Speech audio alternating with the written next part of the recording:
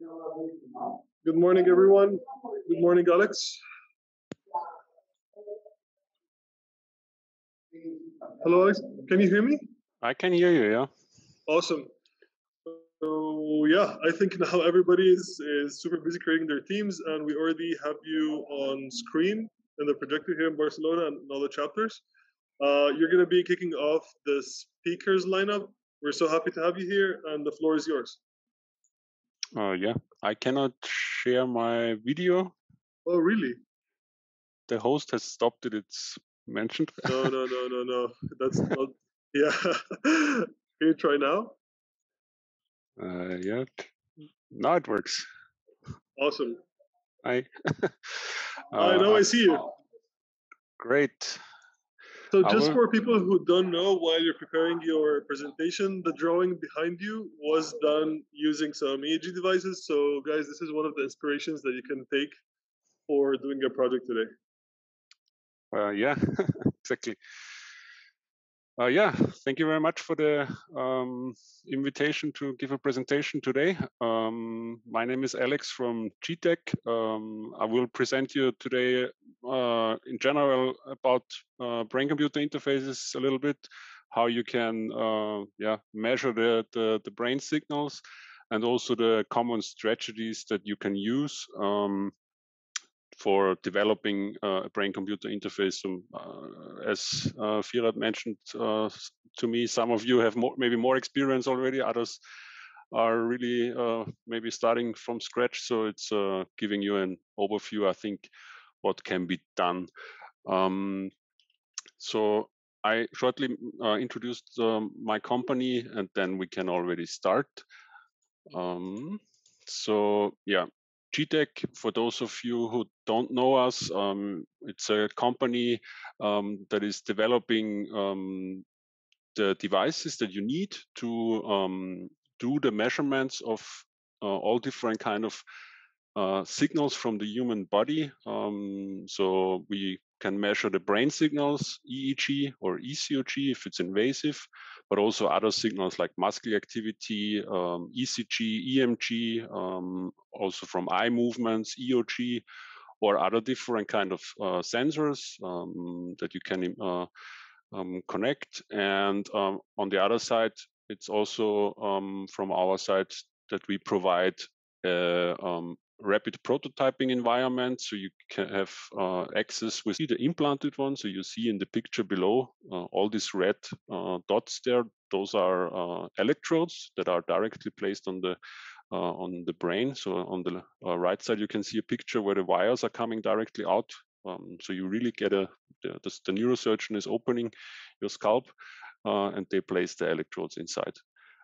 Because of that you are directly on the cortex, you have here a higher you can get higher rates of your signal. So you can see the signal can get up to 200 hertz or even higher, because all the bones and so on are not in between. So that this gives you a high signal to noise ratio and a high spatial and temporal resolution.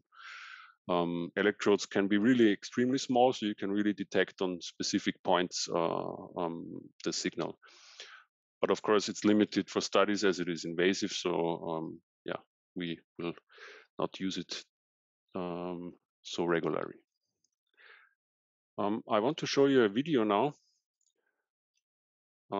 So what is important, of course, for all of these recordings is that you get a clean EEG signal. And the signal that we provide here, for example, from our device, you can see when the subject is clenching with the teeth, for example, then you see these artifacts in the signal, but it's always stabilizing very fast if you have a good signal quality here, especially when you do movements like my colleague did here in the backyard of our company. So of course you see there is a big artifact, so from the movement when he's doing the backflip, but immediately afterwards the signal is stabilizing again, and you need proper equipment to do this recording so that you get the right signal, and also that you can extract afterwards from this signal. So this, for example, was a the unicorn system from our side. It's a low-cost device that we provide with 8 channels. So this works very, very well for all of the different common BCI applications. Those electrodes are hybrid dry electrodes, so they don't need gel regularly, but if the signal is not so good, or if you do tasks like my colleague did with a backflip, then you can put some gel there so that the signal is getting more stable.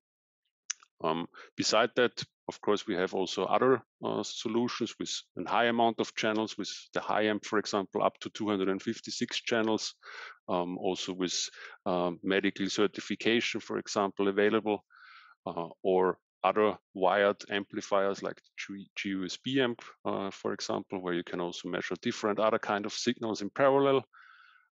We have wireless solutions also, of course. This is with Wi-Fi transmission. As you can see in the picture, for example, here, the amplifier is only located in the back, so it's very small, and you can move around, no problem. So when you have applications where people are running or walking around, or I don't know, traveling in a car, for example, then such solutions are, of course, very easy to handle. There are different versions available of that, also to measure other signals again. This is the latest development that we have, for example, where you can also even unplug all of the electrodes from the system, so that allows you to connect different electrode types. We have wet electrodes, we have these hybrid dry electrodes, or if you want to connect sensors, this is also possible. So different applications are possible again here with the setting. If we check for the software, so as mentioned at the beginning, we have different software solutions, and nowadays we have combined everything together in our software environment called GTech Suite 2020. This is handling all of the installation of your software.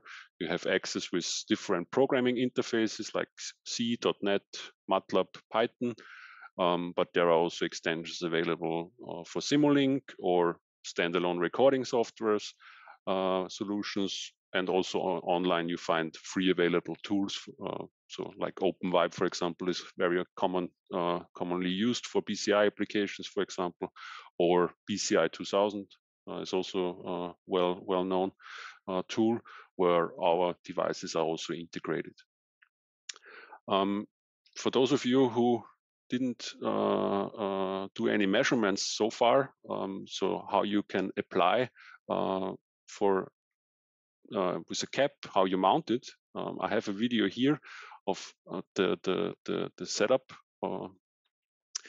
So as you can see, this is with our wired amplifier, for example, with 64 channels. So the cap consists already, the electrodes are already inside. So you see all of these red dots on the cap. Those are the electrodes for the EEG measurement. Important is that we have here active electrodes, so there is a preamplification inside, which reduces the impedance. There are also passive electrodes available for some applications, but for most of the applications nowadays, active electrodes are used because they are so easy to handle. Important is in this case that we use a reference electrode mounted on the earlobe with an ear clip. You put some gel, so those are here the wet electrodes.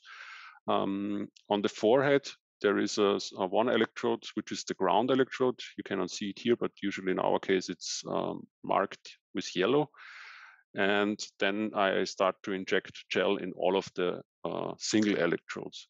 And on the right window, you see our software for the data recording and the visualization.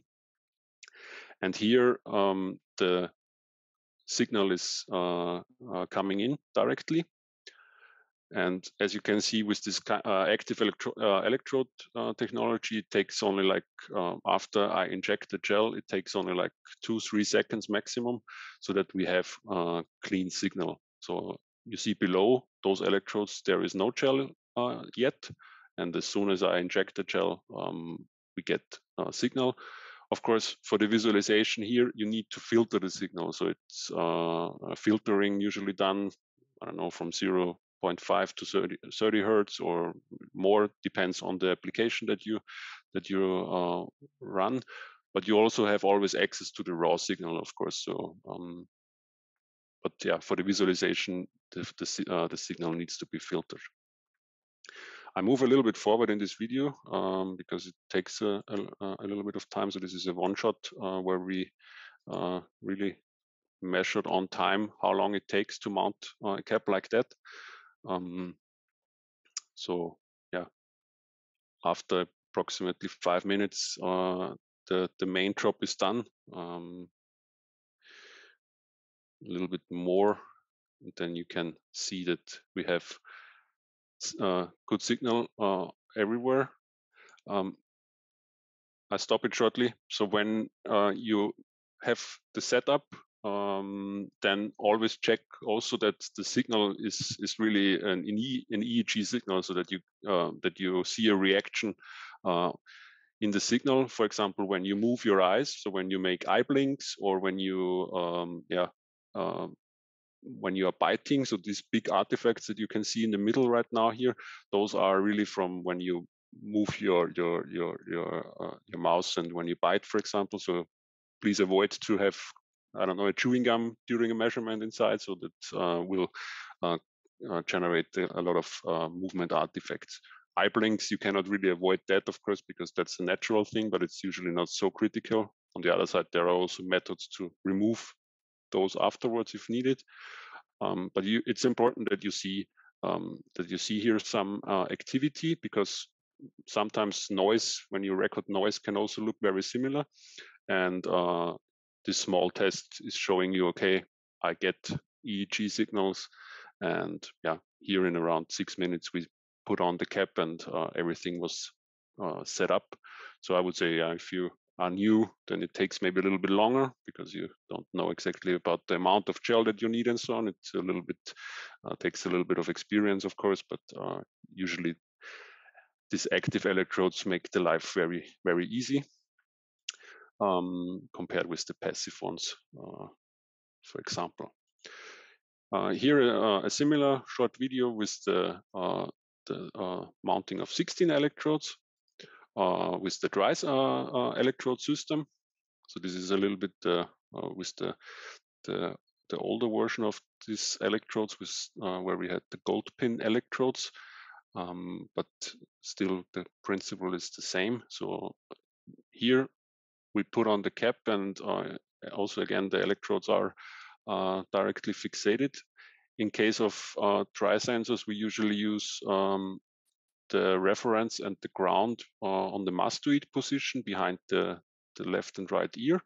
And then what I do with the electrodes is I twist them shortly left, right, so that I really guarantee that I'm touching the skin, so that we get good signal. And then in the visualization, again, we can see that the signal is stabilizing pretty fast. So this is the important point for all these applications, that you really get proper signals. Otherwise, yeah, you do a lot of recordings maybe, and that doesn't make sense at all if the signal is not fine. Okay, yeah, so this was mainly the overview of how you can get the signals in general. Of course, there are different manufacturers of such solutions with for the different applications. But yeah, this is in general how you can measure the signals. And now for the BCI applications, there are different mental strategies usually that you can use for the stimulation. So as mentioned at the beginning, you need some kind of stimulation or task for the subject, so that you can get changes in the signal, or that you can observe anything here that you can use to control then your device. Mainly we have these 5 strategies that are listed here. The first one is based on slow cortical potentials. we don't do any applications any longer with this method because yeah, it's pretty hard to detect those slow cortical potentials, and usually it's also pretty, yeah, you very easily get artifacts in those. That's why we don't usually use this kind of method, and we directly start with the second one, which is with event-related changes of the activity when you do, for example, an imagination of a motor movement. So here the idea is whenever you imagine the movement of your hand, the synchronization and desynchronization of your of the EEG signal happens, and you see that mainly over the motor area. So you see here on this picture in the corner, in the right lower corner, there is position C3 and C4. So on the cap you usually have a coordinate system, and those positions are the one where you see the higher, the most activity usually when you imagine a left or a right hand movement. Important to know is when you imagine a right hand movement, the left hemisphere of your brain is active. So as you can see, right hand movement here, the red spot is more on the left side of the brain. Vice versa, if you have left hand imagination, it's on the right side of your brain. So what does this synchronization and desynchronization mean of the signal? Here we have position C3. As you saw before on the picture, this is on the left side of the brain.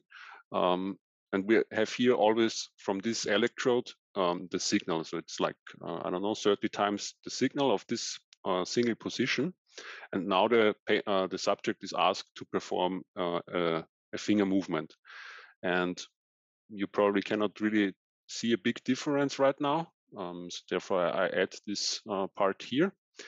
Where you can see actually in this, at this specific point where we have the indication now, there the subject was performing a right index finger movement. So this phenomenon of synchronization and desynchronization of the signal happens already when you perform a movement. So whenever we do a movement with our hand, or we see this you can see this in the brain signals. And as you can see, while the subject was performing the movement, the signal is very small, so the amplitude is very small. And before the movement and also after the movement, the amplitude is getting very big.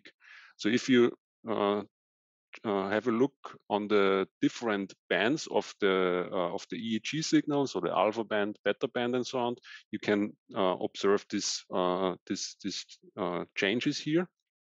And with this, you can detect, okay, now the subject is doing a movement.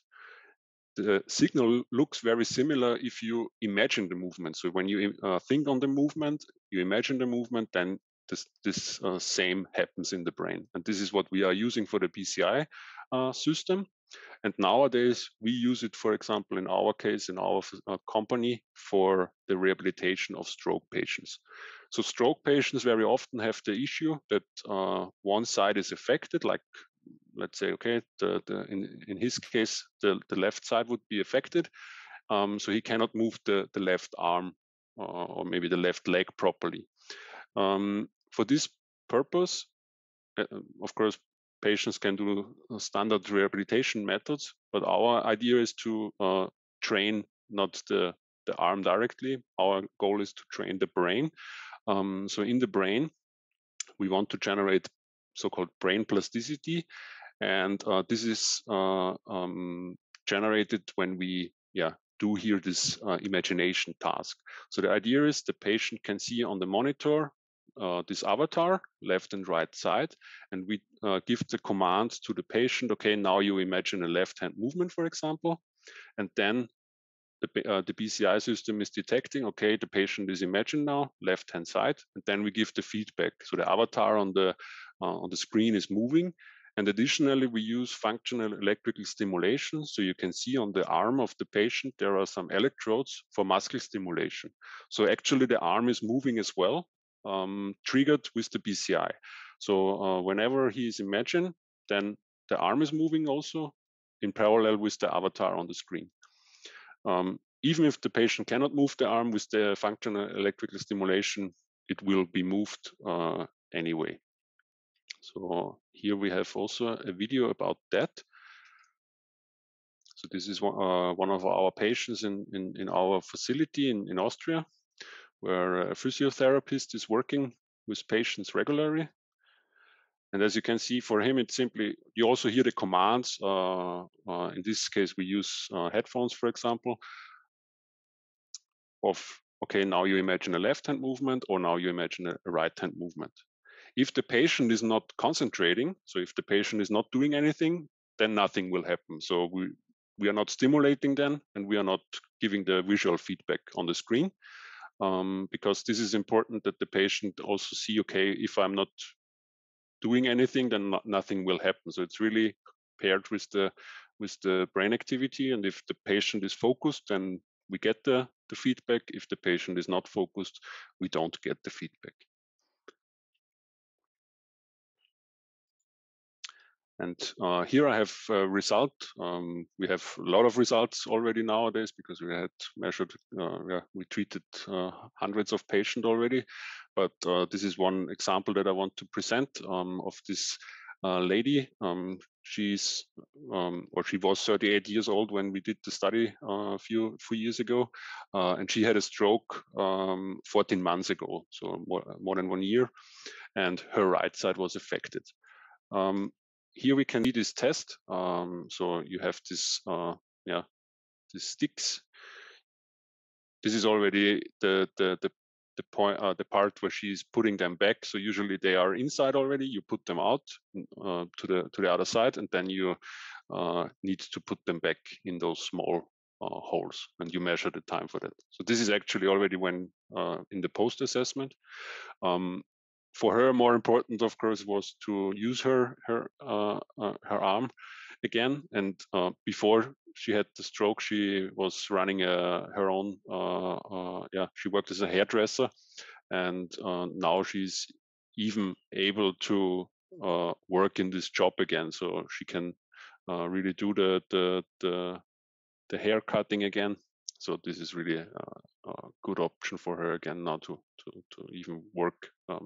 She did some standard therapy, but this was not working, or it was helping her, of course, but only still a certain point. And with RecoverX, we could here improve even more. This is also available for the leg nowadays. So we implemented also a leg version where we simply stimulate other muscle parts on the leg here, and also the avatar looks a little bit different.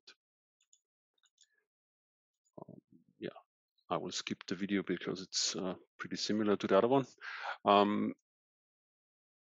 But yeah, what should we do if we want to have like more degrees of freedom? So we had now like left hand, right hand foot imagination, for example. But yeah, what would be an option to do more? For this purpose, as mentioned at the beginning, we can use invasive recordings, for example. And here we have a study from one of our customers from the US, Kai Miller, a neurosurgeon who is working in this field also to do research. And what he did is, for example, a similar task like before. We have a hand movement task. And what he was comparing is with the surface electrodes that we had before, we are measuring the low frequency band. So I said, yeah, up to 40 hertz, 30, 40 hertz. You can find here the signal with EEG electrodes, and you see this in this green area. With the invasive recordings, you can also get the higher frequencies, and here you have the high frequency band available. So this would not be possible to measure with the surface electrodes. And here we also have a different picture of these two tasks. Important to know is that with the low frequency band, usually, as you can see, a big area of in the brain is giving you this this activity. So the motor cortex is active, so you see a big big part of the brain that is active when you do this task. In case of the high frequency band, you can really identify single spots where this activity is coming from. So single positions where you get this activity. And what we can do now with that, so what he did, for example, was to use different sensors on different positions of the fingers, and he compared the activity with the brain activity. So whenever you see the activity on the thumb position, for example, when the finger was, or the thumb was moving, then also he could find the activity in the electrodes, and he could really identify the single electrodes where we get the highest activity. We use that nowadays for so-called brain mapping. So whenever you have, for example, like brain tumor surgery or so, then the neurosurgeon wants to know what is exactly at this position, what happens there. And for this purpose, the patient gets electrodes implanted, and we ask them to do some specific tasks. So you can, for example, depending on where the location is, when you know it's over the motor area, for example, then you do more like motoric tasks, but you can also use other tasks like listening to a story. This is, for example, here sticking out the tongue so that we know when he's moving the tongue where the locations are. And with this software, we can identify the single locations where the electrodes are active and show the activity. So with this, you get a map and know exactly, okay, when I remove this area, then maybe the patient afterwards is losing a functionality. So now we have the listening to the story and so on. So it can have different settings here, and you repeat the tasks a couple of times, but it's a very convenient and fast method for the patient to get this overview. Usually you would use electrical stimulation of the brain, and this can really be painful. You can generate epileptic seizures, for example, and so on. So this is not really good to do, but with this CortEQ mapping software, it's you cannot generate any problems and have a map pretty fast. With one of the patients, we also did a study here with a BCI system, for example, where we used face decoding. So as you can see, the patient is looking to the pictures of the doctor here, some with faces and others with Japanese signs.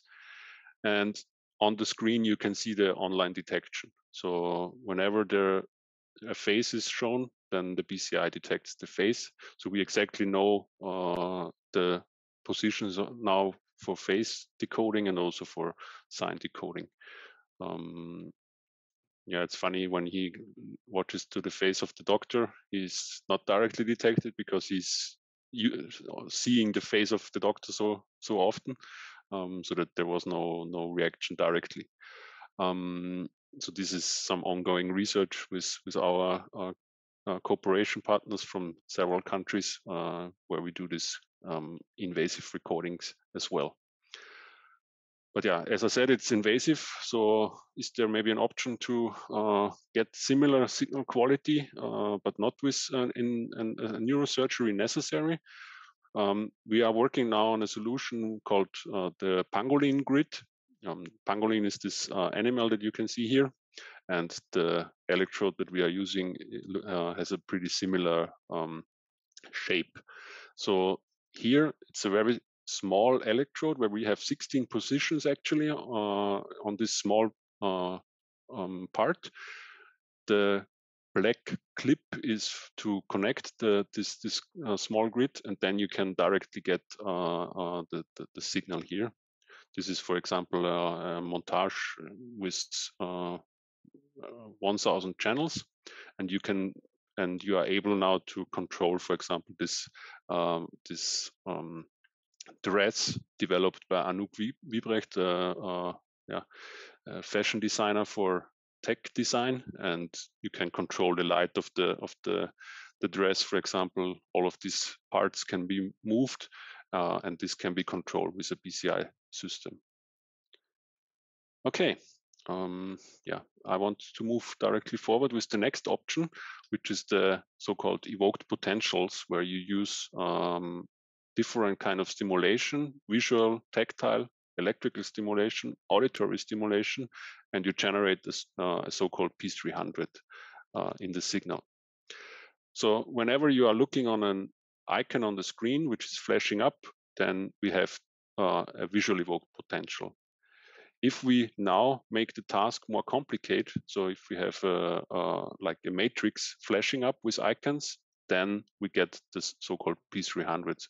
So after around 300 milliseconds, we can see here we have a peak when we average a couple of times. So for example, when we are now focusing on the character in the circle, and I start with the flashing, whenever we are focusing on this one icon, then we get the P300. So you always get the visual evoked potential because when it's flashing up, but you get this P3 only when it's cognitive relevant for you. So when you want to select it.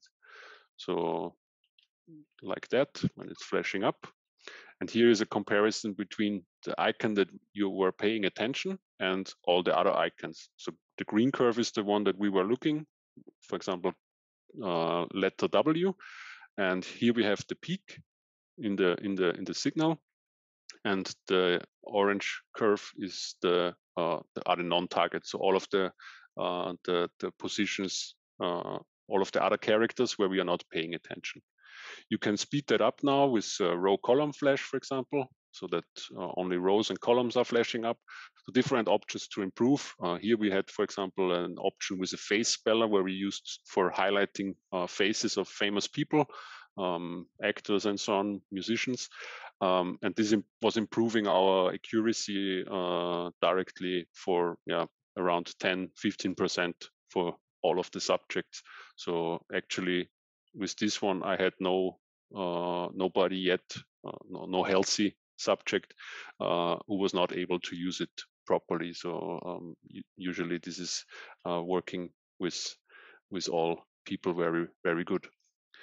The problem is now with people who can use their eyes or who can focus, you can use such methods. But what would happen if we cannot use it because patients are in a coma or in a minimal consciousness state or in a so-called locked-in state? So you have maybe cognitive functions, but your motor functions are pretty low, or you even don't have really high cognitive functions because of an accident or so. So then this would not work with the visual stimulation. We have a system called MindBeagle, where we use, for example, tactile stimulation. So with vibration on the arm or on the finger. And with that, you can also generate a so-called this P300. It looks a little bit different to the one that we saw before with the visual one, because you don't have this visual stimulation, of course, but you have this tactile stimulation, and also here we can see a difference in the activity. And this would, for example, allow, if you have some of this to answer yes and no questions, or even to have further communication. So in the tool, for example, it looks like that. When you have left and right hand side, you explain the patient, okay, now you concentrate on your right side, and this would mean yes, and then you concentrate on the left side, and this would mean no, for example. So then the loop is showing that to you. And in this video, we ask, for example, the patient to, I think I didn't share the sound. I didn't share the sound with you, but so the patient is asked in Italian if my colleague is speaking in Italian, and then the answer should be yes. So so she's concentrating. Of course, for this task, the patient is needs to understand that you that she can answer with yes if she's concentrating on the right hand side, for example, and answer no if she's concentrating on the other side. So this is important, of course, that the patient can understand the tasks here. So yeah, after some seconds, the PCI system is detecting the site with the answer, and in this case it was correct. Usually when we work with these logged in patients, for example, of course we ask the questions a couple of times so that we are aware if it's really correct. Important is here that a lot of those patients that are maybe classified as a coma patient or like a minimal consciousness patient, they are sometimes have higher cognitive functions even. So yeah, that's important for the family also often, that they know, okay, there is still some activity for in the brain, so that they can hear, for example, when you are close to them also, or when you're talking with them. So that's important. And yeah, let's switch to the fourth option called steady state evoked potentials. So we had here this picture before when an icon is flashing up, then we have a visual evoked potential.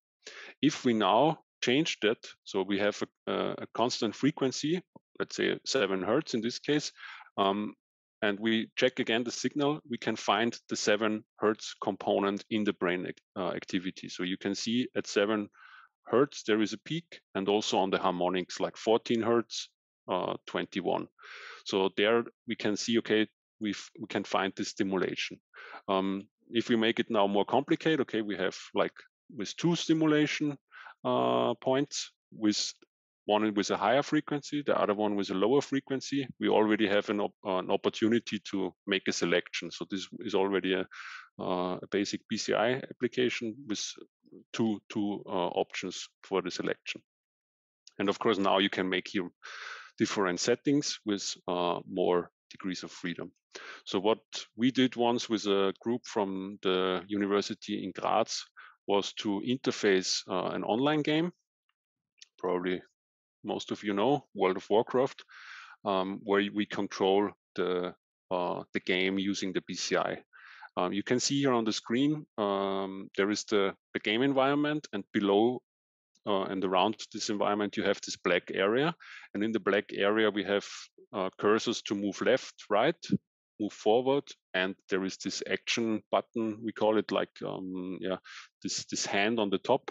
This is simply automatically doing tasks for you in the depending on the scenario. So if there is an item on the floor, for example, then you can pick it up, or if there is an enemy close to you, you can attack the enemy. And I have here again a video with some information here, and where you can see how that works. I'm moving a little bit forward because at the beginning there is some introduction as well. But yeah, here I stop here shortly. So here you can see whenever we do this BCI application, for example, you need to do a calibration first, so where we see how the brain activity looks like when you are doing this task. So my colleague here is looking actually on the icon that is indicated in the green rectangular. So right now it's at the moving forward position. So he's focusing there, and all of those 4 have different frequencies. So like as we saw before with the different numbers, and he's now concentrating on this one, and we are measuring the brain activity. So I move a little bit forward.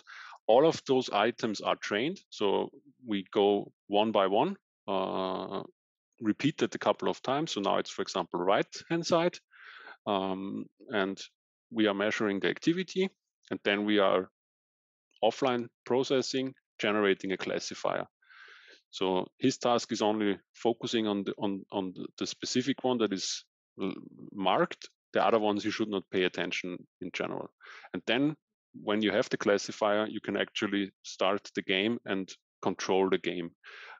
So whenever he's looking on the specific item, it always takes, of course, a little bit of time, because we need to find the component in the brain signal of this frequency, but then it allows you to control the game. So you can move the avatar, and even he's not using his hand, so a patient even would also be able to use that, and nobody would notice it actually that you are a patient because it's online. So when you play with others, of course, with the keyboard, as I said, there is a little bit of delay. You would be faster always with the keyboard still. But if there are several patients playing against each other, for example, then or together, then they have the same starting point. So yeah, then for all the conditions would be the same. But this is also still an opportunity for like a patient to play computer games, for example. And the last option I would want to mention is so-called with code-based evoked potentials. So here it's indicated here a little bit on the left side. You see on the with the previous method we had always constant flickering. So 7 Hertz, for example, 10 Hertz, always with the same speed. In the code-based version, we use here sometimes faster and sometimes it's slower flickering. So it's really like, okay, it's flickering fast and then it's going slower, faster again, slower, and so on. And with this, you generate a code. And for each icon, you can then have variation of this code. And this can again be found in the brain activity when you do an analysis. And one of the tasks that we did in a study, for example, here was my colleague placed here like a track with a small robot. So the red circle is the robot that is able to move around. So you can move it forward, backward, turn it left, and turn it right. And the task was to follow simply this track with the control through a BCI. So he used video cameras so that we saw the robot on the screen. And on the screen, he placed then, for example, on-screen stimulation, but also LEDs on the outside of the screen, so different settings here. And then we did the task using this SSVP from before with the constant frequencies, and then he used the code-based stimulation. And what we could clearly see is with this 11 subjects that the code-based, the guy in the back is only there for protecting the robot, that it's not falling down, because this device is pretty expensive, as you can imagine. So they don't want to destroy it. And now with the BCI system, he can control the robot to move around.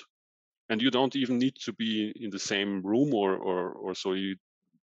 Nowadays it's possible also to use network connections and then send the commands via network, and you can sit in a different building or even far away and control devices for it. Now, what you can do is, for example, to put the bottle on the table. So as you can see, of course, it's still, these robots are also not so fast yet, but this video is also a little bit, like a few years old. I think in the next years, those things are also getting better, of course. And now he can switch again the mode and drop the item. So on the screen, it's flashing up again with the different positions, and then he can select where he wants to place the item, for example. Okay. Yeah, with this, I want to close my talk in principle. So I hope you got an overview of all the different options that we have, or that there are available to do a BCI application. Maybe, if you want to have more information, you can follow us on LinkedIn or me, or visit our website. We also organize from time to time hackathons. So if you maybe joined now the first time with the NeuroTechX team, and you say that's something that I want to continue on, we also do sometimes hackathons. So would be great if we can see you there as well in the future. So yeah, then you can also try out our devices directly if you join one of our hosting partners. And yeah, with that, I thank you for your attention. I hope you got an overview, and now there are still 3 minutes left, I think, for questions. Yeah. But I cannot. No problem. We're gonna be here. I can stay a little bit longer if needed for answering Yeah, questions no, in we have the some Q&A. questions from the audience, so maybe we can do that in the meanwhile. I mean, today is quite relaxed because we're going to be here for all day, so no problem with the minutes. So the first Sure. question is from Mario. It says, with motor imagery, we can predict if the user or patient are thinking of closing or opening their right hand, for example. Is it possible to calculate the force applied? So if the user patient are closing the right hand firmly or maybe just holding something fragile. I think he's asking more about the intensity of the signal and if that affects the motor or the kinetic kind of movement. We didn't try that so far, but I think it's not really an option. Of course, what you can see is you can see when somebody is more focusing or when the yeah, it's more intense, that we see, okay, now it's like right hand side, for example, or now it's more left hand side. We can see that, but it's yeah, to really have a different forces, for example, I think that's pretty hard. But if you have a device, for example, where you see, okay, when I concentrate more, then it's getting more, that for sure. In our case, with the electrical stimulation, for example, you can see when the detection is only a little bit, then we stimulate also only a little bit. So this is like also already a little bit a direction. So then we stimulate only a little bit, and the arm is moving only slowly and not so far. If we get really a clear picture, okay, now it's like right hand side, then we get full stimulation and the arm is really doing the full movement. So this can be applied, but like with a force, yeah, hard probably, but I think could also be interesting, yeah, to see. Yeah, I think it's cool. I mean, the study between the motor activity and the signals. I think it's a good kind of interesting place to look. The other one is, does the classifier needs update every day? The patient wants to play the game in SSVEP. If so, how does it take? And I think it will make sense as well to explain more how does it work between different people. So because this is something you know more about. Yeah, so usually, of course, it's always the best if you can update the classifier every day, because yeah, maybe you have to consider the cap is maybe not on the same position, exact same position. Maybe the patient feels not so good because, I don't know, he's maybe tired or so. So it's always good to have a fresh classifier, of course, but it's also possible in general to use a classifier that you generated a few days ago. So most of these methods, also like the P300 speller, for example, the classification is pretty stable over time. So it looks very similar. And also like in some of these methods, we already used a kind of a general classifier or generic classifier that we generated from different subjects. So we measured a lot of people, and then we merged all the data to prepare a kind of a general classifier for all of them. This also works for a lot of people, but the best is always to have your own classifier and the fresh one, especially when we are talking, for example, again about this rehabilitation method with the stroke rehabilitation, because there the activity in the brain is changing with the brain plasticity, and then you need anyway always a fresh classifier, because maybe in session 1 you have a different picture of your brain than in session 20, for example. So I would recommend to use a fresh classifier if possible, but yeah, you can use also a previous one.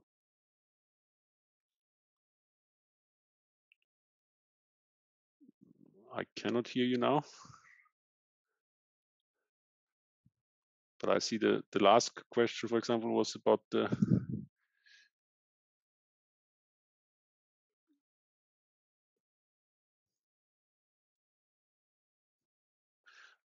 I think your microphone is muted or so. I don't know.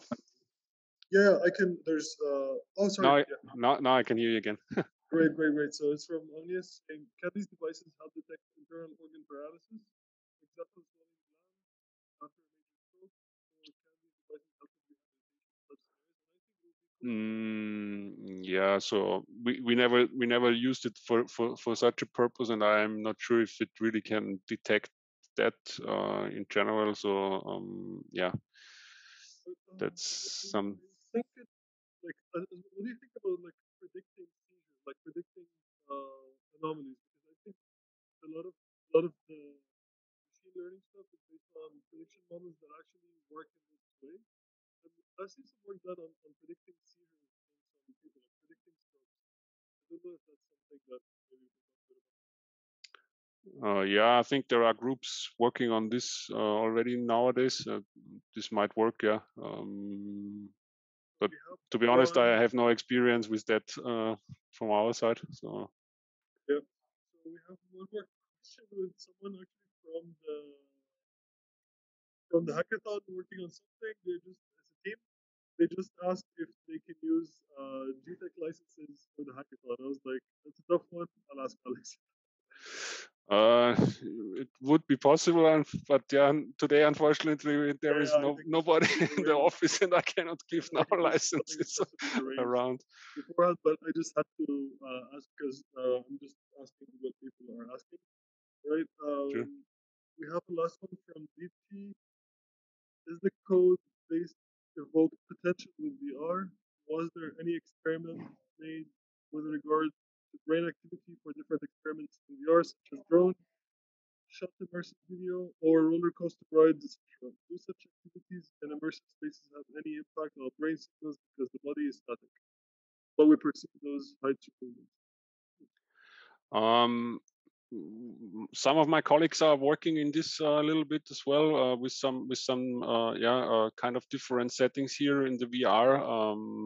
I tried it once, like with a like a roller coaster ride, which actually I was a little bit had a bad feeling afterwards in the stomach when I was using it because I never used it before. But we have no publication from our side about that yet, so I don't know if there is really any change to see in the brain signal. But I can imagine that there are groups working on that as well. So I guess it would be actually more fun to try to kind of stimulate some parts of the brain using invasive technologies as a feedback from the VR.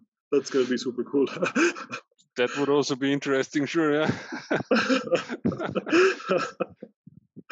So yeah, I think like this was all the questions that we had. I mean, that was great, Alex. I mean, as an introduction, I think everybody had like a super nice overview. I want to say that one of my first hackathons was the Brain IO as well. At GNEC, and I think there's much more for everybody to look at. In some of the locations, we are sharing some hardware. So we're sharing some GTech, so like OpenBCIs, Muses, and some other DIY kits. So people are going to be playing with them, and then we're going to see what will happen in the end. If somebody is very inspired as well, I should maybe shout out for the BCI awards that you guys are part of. So I had no slide inside because no problem. I got you here. So if somebody has like a fascinating project, check out the BCI awards. You can apply there as well. So if you win this one, you might want to apply to the other one and win a prize for your project. Thanks again, Alex, for being here. And now I think it's time to move to our next speaker. Yeah, thanks for having me, and have fun at the hackathon. It's always interesting to see what people can develop in such a short time. Yeah. Okay. Exactly. Thank you very much. Thank you. Bye. Hello, Ivan. Yes. Hello. You can hear me, right? Yes. Perfect. I can hear you. Awesome. I can see you. So we're starting maybe 5 minutes before time, which is great. Hey, Firas, I think I was supposed to be on.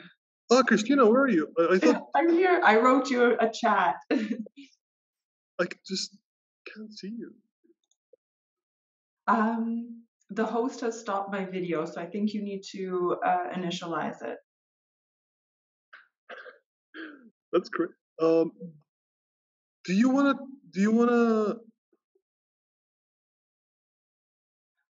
try to log off and log in again? Sure, I'll do this really quick. Okay, you have to do something because it says that the host has stopped my video. No, you should. The thing is, you're in with, so your name is my name. That's why I couldn't see your name. How strange is that? Okay, well. So I just want to apologize from everyone, just to make clear what happened. So Christina is very tight on time. She has a 15-minute talk from 12 to 12:15. But then we messed up. I didn't see her name, so we moved on to Ivan. I apologize, Ivan. So Christina is going to make her quick talk, and then we jump to Ivan. So yeah, sorry Ivan, for booting you out, and also hi, Ivan. Yeah, it was very strange. Hi. No worries. I'm looking forward to your talk. Ivan okay, and I have known each other for like Christina, 10 years or something. So the floor is yours. Sorry, I'm actually not Firas. I'm Christina. So first of all, a huge thank you to Pierre for inviting me here today. I'm super happy to join, and thanks to NeuroTechX for hosting this event. I absolutely love what NeuroTechX and all of its chapters do, so I'm very honored to be here. And this is actually not the first NTX event I've been involved in. In February of this year, I was also giving a talk about the crossover between industry and science in neurotechnology at the Biosense XR Symposium, also which Romain was hosting. So maybe some of you recognize me from there, but if not, a bit about myself. I'm a cognitive neuroscientist and experimental psychologist by training. After my PhD at the University of Oldenburg in Germany and postdoc at the Center for Brain and Mind Science at the University of Trento in Italy, I worked clinically for a few years at the Hospital for Sick Children in Toronto, Canada, before I started working in industry, and that's with Brain Products. And Brain Products has been involved with NTX and NeuroTechX services at various levels throughout the years. For example, most recently, we're sponsoring the BCI Student Club competition, so I hope to see some of you there as well. And we hope to continue to have many close collaborations in the future. So what are we actually doing? Okay, Brain Products is like pretty self-explanatory name, but we're manufacturers for hardware and software solutions for neurophysiology researchers. That means EEG, electroencephalography devices, and many associated accessories and other biosensors. We offer amplifiers that are stationary and lab-based, which we often see used by researchers who are employing classic experimental protocols, as well as amplifiers designed specifically for EEG fMRI recordings. We also have mobile wireless amplifiers, perfect for naturalistic settings or the field of mobile brain-body imaging. To go with our amplifiers, we offer electrode types for every recording scenario, some of which you can see on my slide right now. Our active gel-based electrodes remain the gold standard and have the highest signal quality with a relatively easy preparation. And we also have classic AGCL passive electrodes, which are rather Christina, I don't know if you want to do that, but you're not sharing any slides. At least I'm not seeing them. Ah, you're not seeing them. Okay. Thanks for letting me know. Sure. Okay, here we go.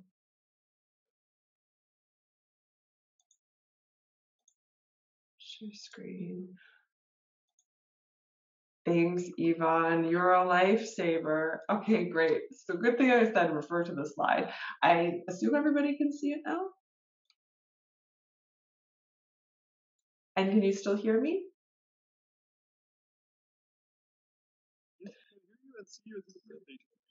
Okay, so everything is fine. Oh, technology. Okay, great. So as I said, you could see some of our electrodes here on the screen. And we also have dry electrodes as well as saltwater sponge-based electrodes for minimal preparation time and still a relatively good signal quality. And I'm going to talk a little bit more about the sponge-based electrodes later on.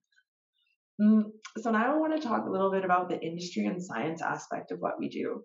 I want to show you how we're addressing the academic research community and how this helps us to address other market segments like industry research and neurotechnology enthusiasts. So first I want to start off with a bit of background about the people at Brain Products because I think our past history really helps to shape our current perspectives.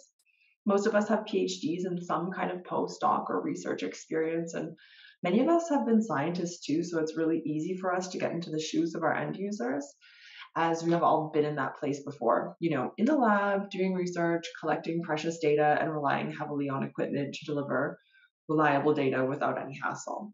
But now we're all in industry, and we are not a company that does research per se. Sure, we do our in-house testing, research and development, but we're not conducting any research studies by ourselves.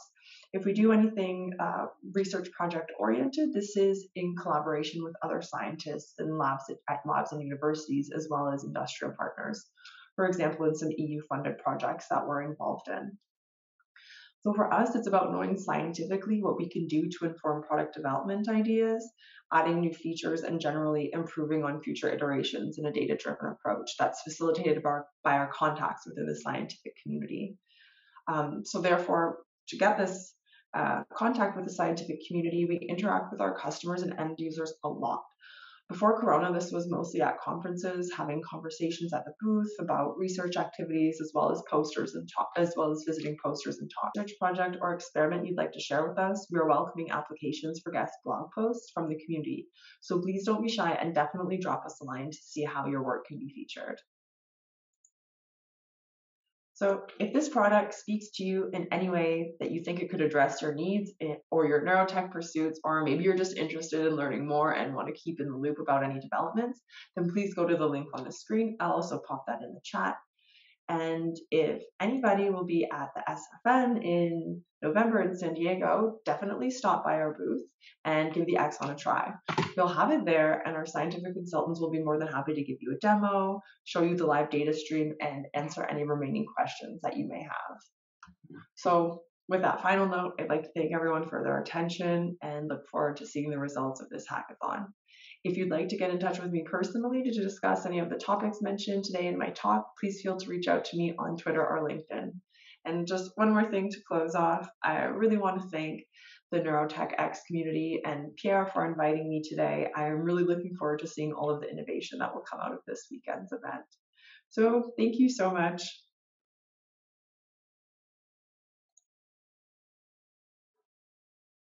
I can't hear you.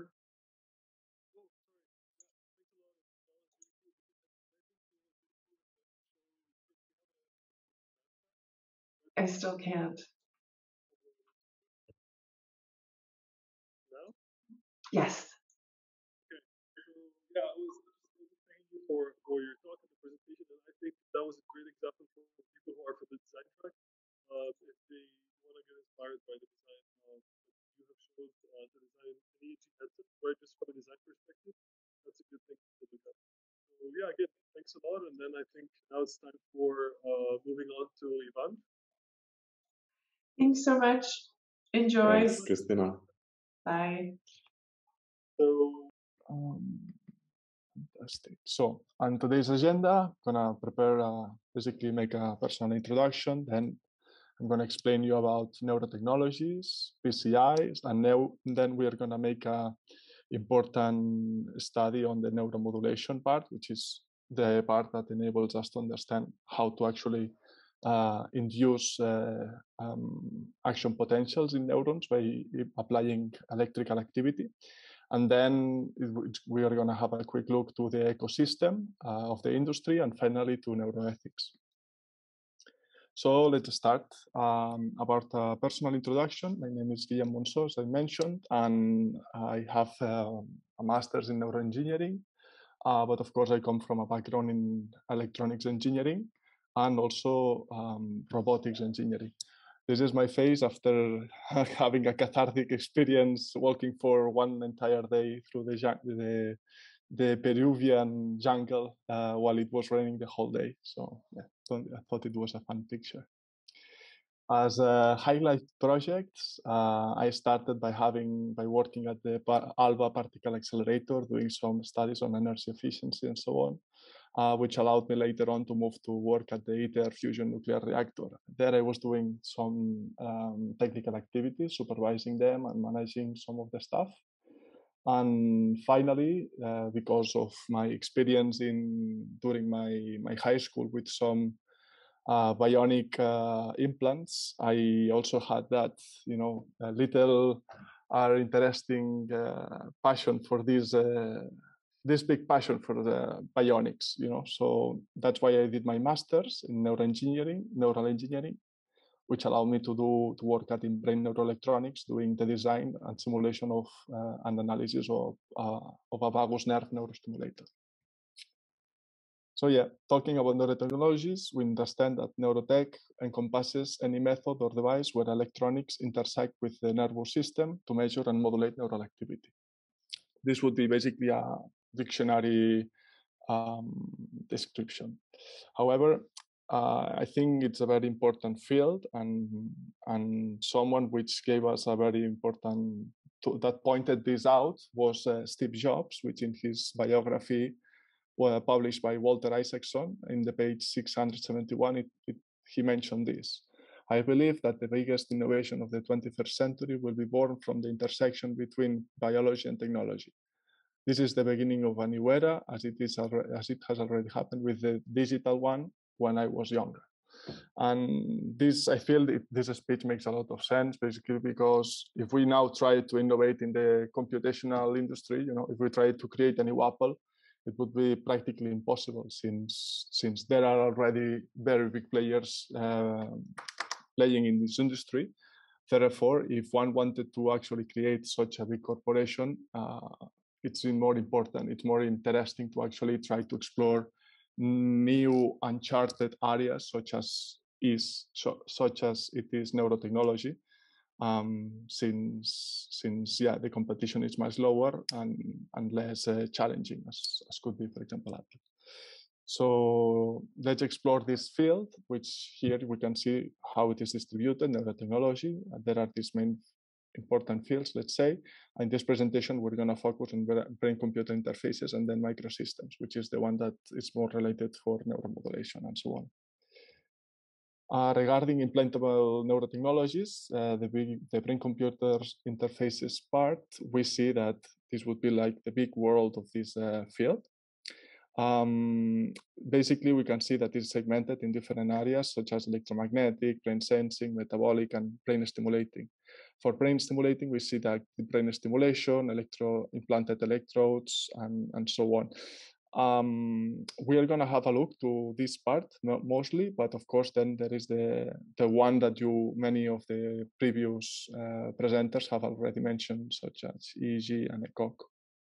Here you have the reference in case you want to have a look to this slide, which I think is great to get a better an overview of the field. Okay, so why is it important to actually implant electrodes into the brain, considering the risk it has? So a very good example, it is this illustration, which if we ever wanted to actually measure activity, to know what is going on in a stadium, okay. It is if we were measuring with a recording outside from the stadium, it would be very hard to know what is going on at a specific area from the stadium. So in order to know what is going on at a specific area, it's important to actually go there. So go in between the people and actually place the recorder over there. So if we make an analogy between the brain and the stadium, then the people would be the neurons. So it doesn't make sense, or it's much harder to know what's going on at a specific area by placing an electrode outside of the brain, because then we have all the scalp and all the different tissues which distort and gives us less resolution to know what's going on at certain areas. So that's why the brain-computer interface area was divided into these two main fields, let's say, the invasive and non-invasive, or can be divided in it. On the right, on the non-invasive part, we can see the fields we have already seen in the previous presentations. But then on the left, we can see the main parts which are related to invasive part, such as ECOG, multiple recording sites, and so on. On the right here, you can see a very simple abstraction of it. On the top, you can see the EEGs, which are on top of the skin. But then if we ever go inside of the cortex, then we see the cortical electrodes and local field potential and single units. If we made a representation of a graphic, here we could see the different technologies for brain recording. It is divided on the y-axis on temporal resolution and the x-axis the spatial resolution. And there is even another third dimension, which is this one, which basically represents the invasiveness of the technology, being the violet the most invasive and the yellowish the least one. So for temporal resolution, we would understand basically how fast, how many samples per second can a device take. For example, in the PET device, for example, or the FNIR and so on, fMRI, for example, they are very least invasive, okay, but they have a very high temporal resolution. And why that's not good? Well, it is important to consider that if a neuron fires, let's say I'm inventing it 100 times per second, if the temporal resolution is of 1 second, we will only see that there has been one single activity. However, that's not real because the neuron has already fired 100 times. So that's why it's important to have a very low temporal resolution, in the sense that we can actually gather all the information that has been displayed at that neuron at that time. And then we have the spatial resolution, which is like how much area or volume of information can we gather at the same time, you know. So in the case, of course, here it places the electrode throughout the jugular vein, and then it places it within the brain. This is a very interesting advantage because we do not open the skull, and therefore it's much more friendly. That could be the one from Neuralink or the Utah array. However, there are new developments being put into practice and being developed, which this is the one from N3, the N3 program from DARPA. And this is a proposal made by Patel, which basically they propose this injectable, as you can see on the left, these injectable nanoparticles which go into the blood current, let's say. And then these particles can go through the blood-brain barrier and then get into the brain. And once they are in there, a helmet can be put on top of the skull, of the skull, which basically can read this activity of sent by these nanoparticles, and can also induce neural activity to activate the neurons. This would be the most interesting technology, since it's kind of a hybrid. It's invasive, but the type of invasiveness, it's just simply by injecting the nanoparticles in the bloodstream, which at the same time, probably this, I think to remember they mentioned that they would be biodegradable, and this would be interesting as well. And then we would have this kind of secondary device on top, which could actually, it would look like an EEG device, but in reality it would be measuring the activity of these nanoparticles and not directly from the neurons. So in order to understand how it works, these devices, we can put an example of the electroencephalography acquisition, which is a standard one. And we see that basically we gather the information, which in this case could be like a third information, let's say. And then we basically remove the artifacts from the signals, and then we sample the signals, and finally we filter them. On the right, you could see like a cleared signals from, in this case, the EEG, but then we have also the ECOG and so on. And once we have cleared them, then we can extract their features. And what does that mean? Very easy. If we suppose that these signals were persons, let's say, and the feature extraction, we would basically measure, I don't know, for example, the color of the eyes, the height, the weight, and so on. But in the case of signals, we would basically measure different characteristics, such as the frequency of the signal, the amplitude of the signal, and so on. And then all this data is basically sampled here. and finally we make it go through a machine learning algorithm, which it's very interesting since this machine learning can basically enable us to make a direct correlation between these signals that we gather and the activity that the person was doing at that specific time. Of course, we would measure the activity of that person on, for example, whether that person is pressing a button, for example, and then we would create a correlation between the signal that was going on at that specific period that person pressed the button, as an example. Okay, so now we have explained what are the different recording methods and how it's actually how the signals are processed. And now we move on to the different applications.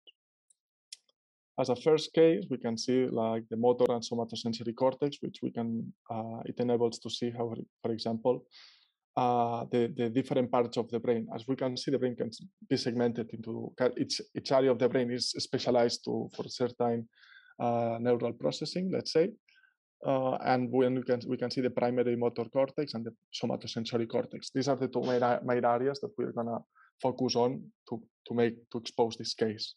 In the case of the somatosensory area, we can see that it can be divided even more areas, which is, for example, each area represents a specific part of the body. And if we created a correlation, we created a model of this of each of these areas, we would obtain this let's figure, which represents a human, and it's part of this human. It's proportional to how sensible that part of the body is. So we can see, for example, that the hand is very sensible. We have a lot of neurons dedicated to actually decode the information coming from the hands. And that's important because it gives us, we have a very high capacity of actually measuring of actually manipulating tools and so on. And then we have very sensible on the teeth and the tongue and also the ears, as we can see. And of course, as well, the genitals. And why that is important? Well, I'm going to explain you, because thanks to this kind of one-to-one correlation, we can place electrodes to, for example, the motor area. And then by placing electrodes to that area, we can basically allow, for example, people to control, let's say, in this case, we can see on the right, a tetraplegic person actually feeding herself or drinking with a third robotic arm, and of course as well moving a wheelchair or controlling bionic the peripherals. And then we come to the sensory feedback, which means that by actually inducing activity in the somatosensory part of the brain, we can make things such as the one on the left, where we can see a monkey that is actually controlling through a lever.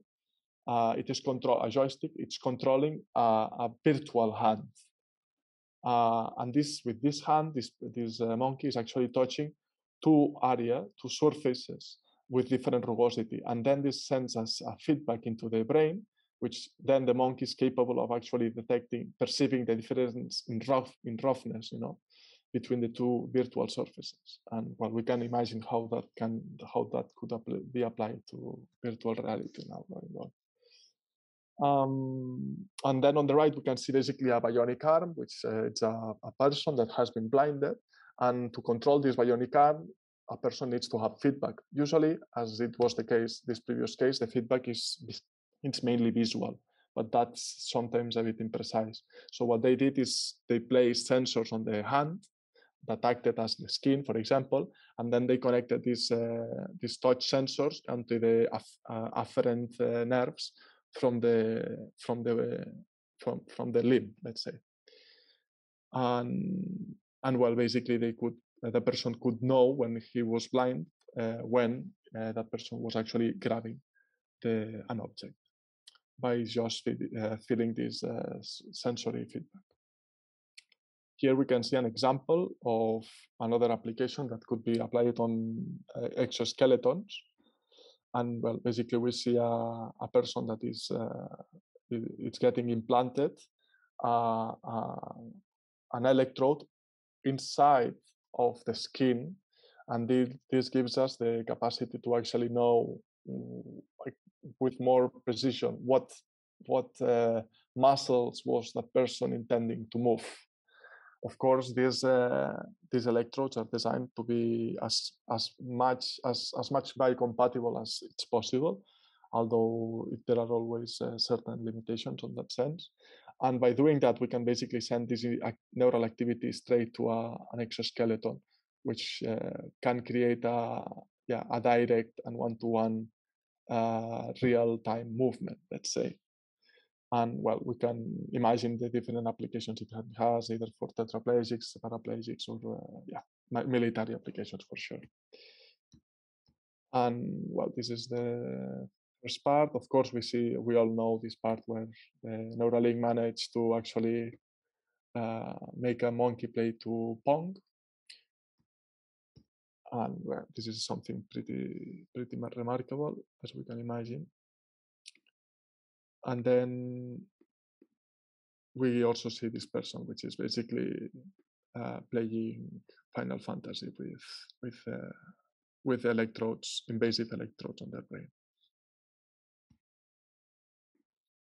Okay, so this was the first part on brain-computer interfaces, and now we are going to move to the neuromodulation. This is a very important one because we are going to understand how we can actually induce neural activity with electrical activity, let's say.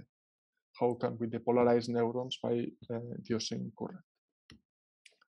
So if we consider the neuron, we could actually understand the neuron as actually a battery. And how is that possible? Why we can actually create this correlation between a battery and neuron? Well, it's very simple, because a battery, what it does is actually accumulate charge potential, like current or electrical potential. There are different types of to stay as low as possible, and therefore we can never get the neurons to depolarize. And that's very interesting, because if we apply this type of stimulation to your arm, you might be willing to actually move the arm, but the arm would not move at all.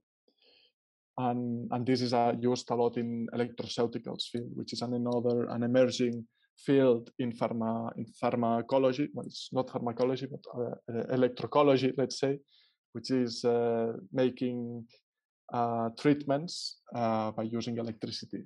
For example, there are many different fields. For example, the brain stimulation, vagus nerve stimulation, and so on. But it's very important also to consider the stimulation waveform, because there are different types of stimulation. That is the type of the stimulation that we actually apply on the tissue.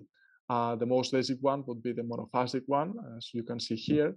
But each type of stimulation has actually certain advantages and disadvantages. You want a type of stimulation that induces the most action potential, let's say. But we see here in the case of the monophasic that, which is the best for inducing action potential, it is also the one that causes the most tissue damage. And therefore, we have to be very careful with that. And well, the most optimal one we would see is the charge imbalance biphasic, which then induces action potentials, but then it induces much less tissue damage and corrosion, which basically causes cell death. So in this case, this would be the safest one. In order to actually model these types of technologies, we have on the left, we could see the cross section of a peripheral nerve, and around this nerve have been placed high density electrodes. And when we do that, we can see this would be the voltage, the voltage potential distribution, let's say. And then there is this generated gradient in case of a monopolar stimulation. So whenever we mix this type of electromagnetic simulations with a model of a peripheral nerve, where there have been distributed computational neurons, let's say, then we can create this type of graphs, which basically tells us the amount of current or charge that we need to inject into an electrode in order to depolarize neurons at specific areas. This is what it is. It is called selective neural stimulation, let's say.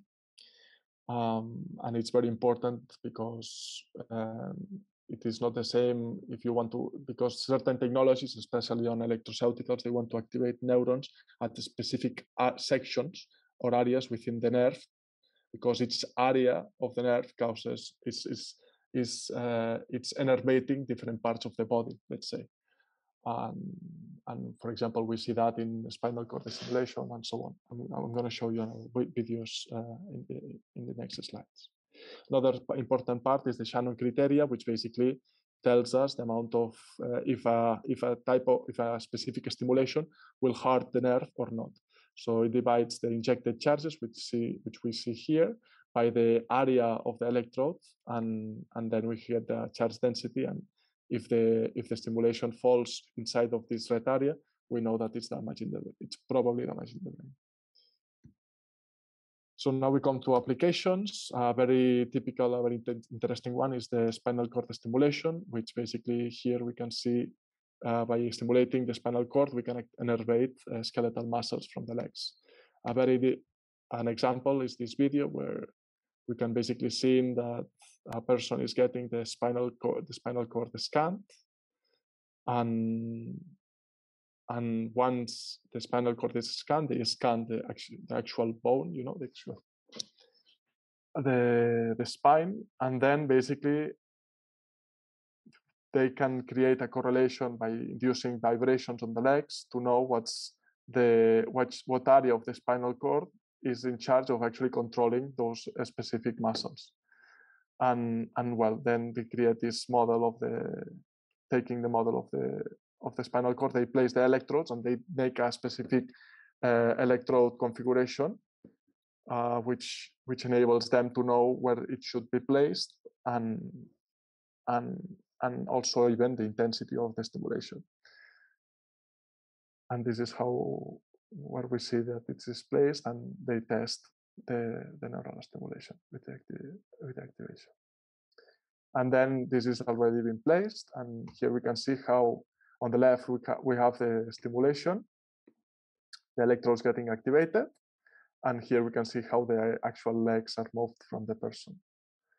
Here we are they are basically configuring the type of stimulation, and well, at the end you can see how the electrodes are programmed and activated, and well, at the end you can see the person actually moving from the first day that is using this implant. Then there are different types of stimulation. So as is the case of, would be electroceuticals that I mentioned before, which is the case of deep brain stimulation.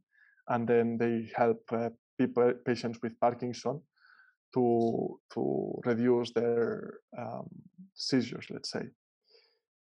And here we can see an example.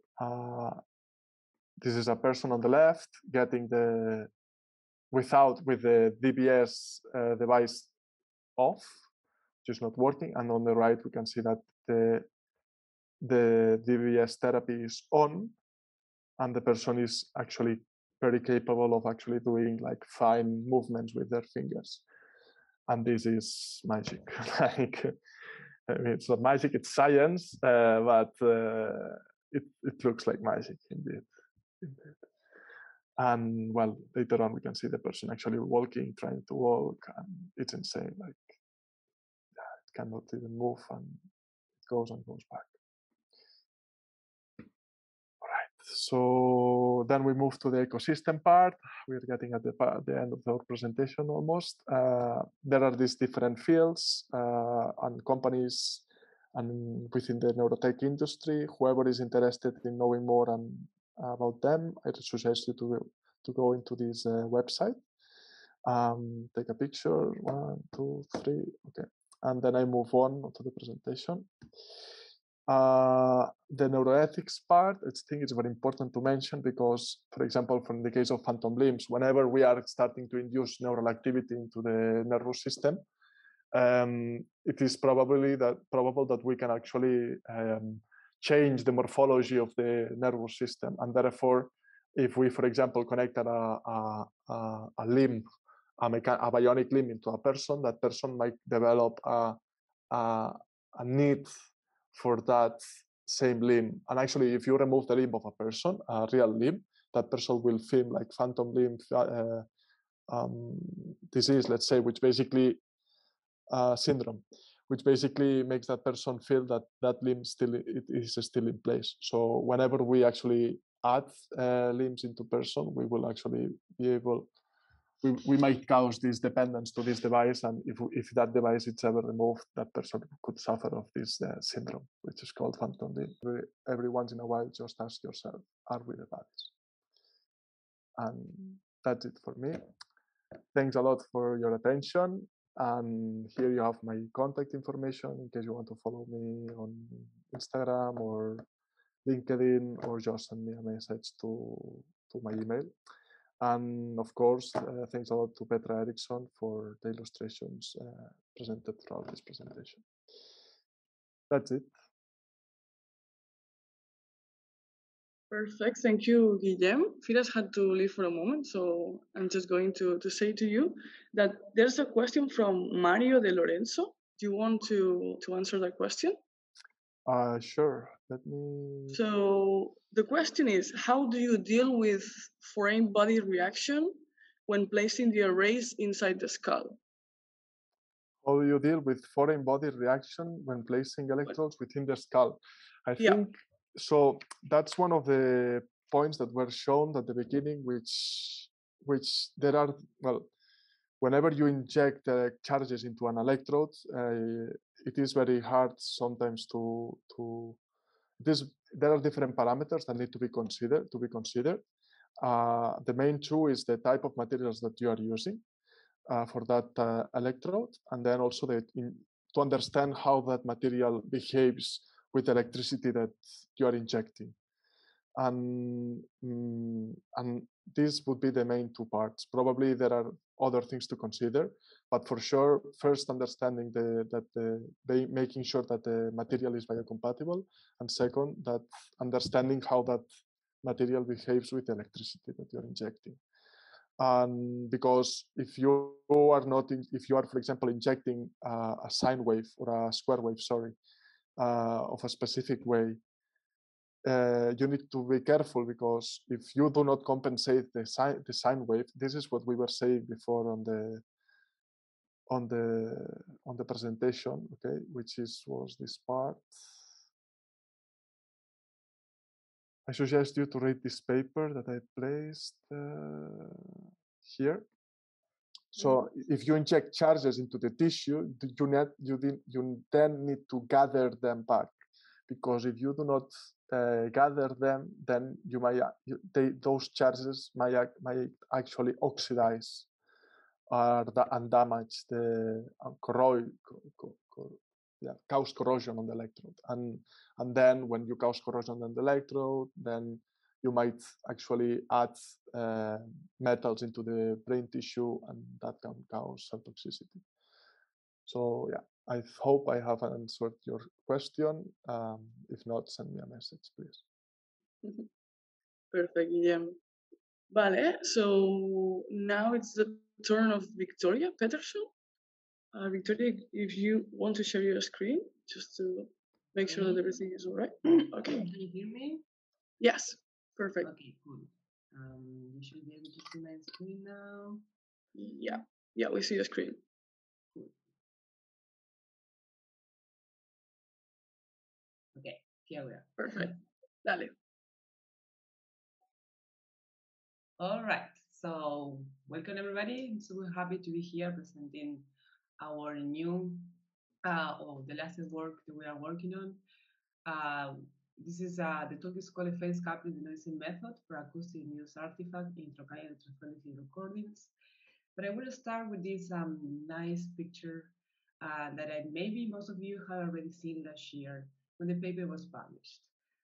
In this paper, the author showed that a person that was not able to speak in the last 15 years, wave of removing, for example, the EOG component of the EOG artifact, in which we have our recordings, we learn W, we see how the sources look like, and every sources that doesn't seem to be neurophysiological data, we are gonna cross it out. That means we are gonna put it a 0 value in the mixing matrix, and we will be able to go back to the traditional the recording space, and we will see a clean version or a denoised version of our recordings, and that's what we want.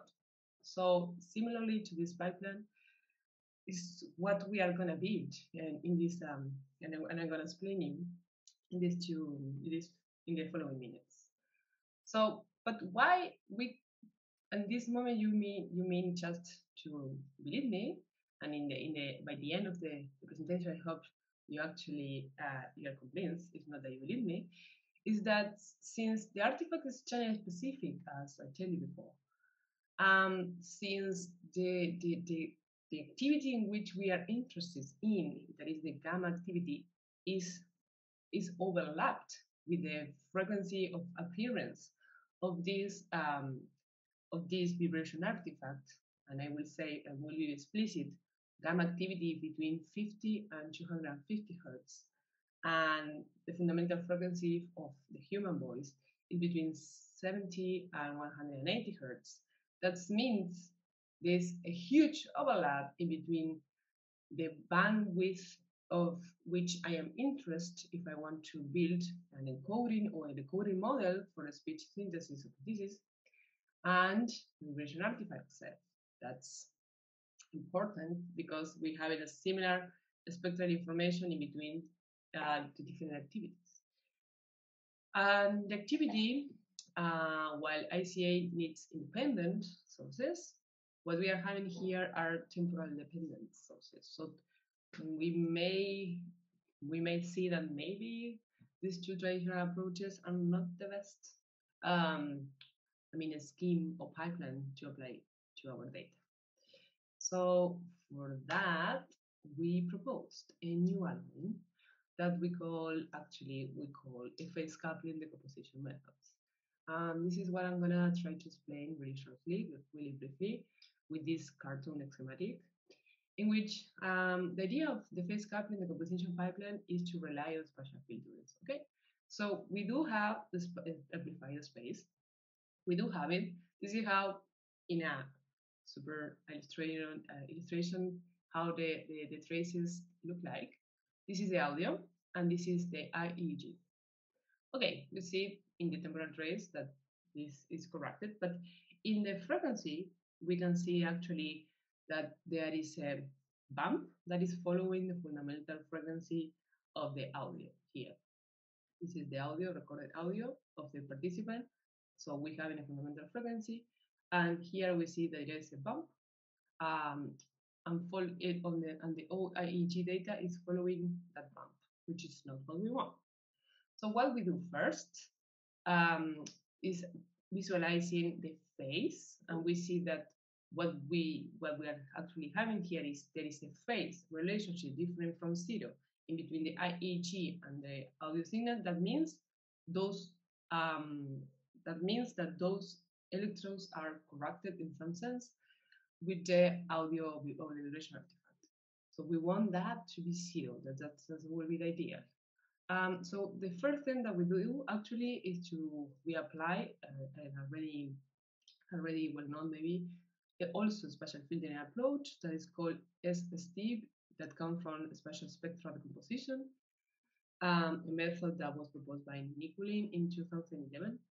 And this method aims at enhancing the signal-to-noise ratio in a particular frequency band of interest. And we are going to use this with two aims: to enhance the signal-to-noise ratio of our recording across the bandwidth of the vibration artifact, okay, and also to lower down the dimensionality of the problem, because we may have a lot of recordings and this is going to be unfeasible to find the sources if we are going to have as too many recordings to make this forward to this backward analysis that I was explaining in the beginning. So here we can see that after applying this transformation, is a linear transformation in which the signal-to-noise ratio are around the fundamental frequency of the participant voice had been enhanced.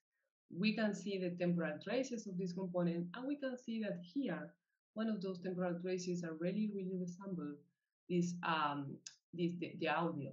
This is a component. And when we see how the data look like in the frequency domain, we see that there is one, and maybe some of them, in which actually the power spectrum around the fundamental frequency participant voice has been enhanced. We are going to use those guys, in which are red color code here. We are going to use them as a starting point to analyze and make a second step in which we are gonna optimize, and we are gonna find these sources that are actually in phase. Or I would say in another way, I will try to answer the question that which of these sources has the highest task, in which we are gonna focus on the onset, where the repetition with the triplet was actually being done by the participants. Our simulation show that we are able to estimate the sources in these different simulations like really nicely.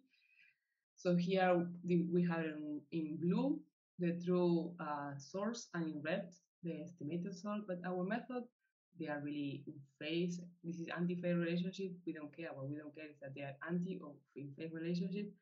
And we see that the frequency, there is a match in the frequency range that we are interested in.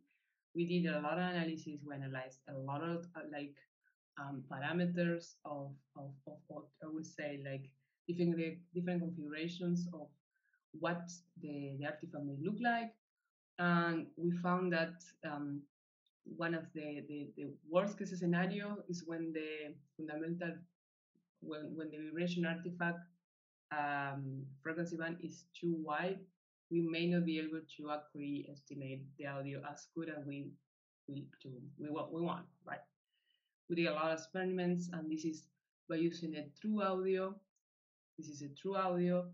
We simulate. We actually pick up an audio that is having like a non-stationary, a pattern. I would say here to see we are able also to capture the non-stationarity due to the changing of the pitch in the participant.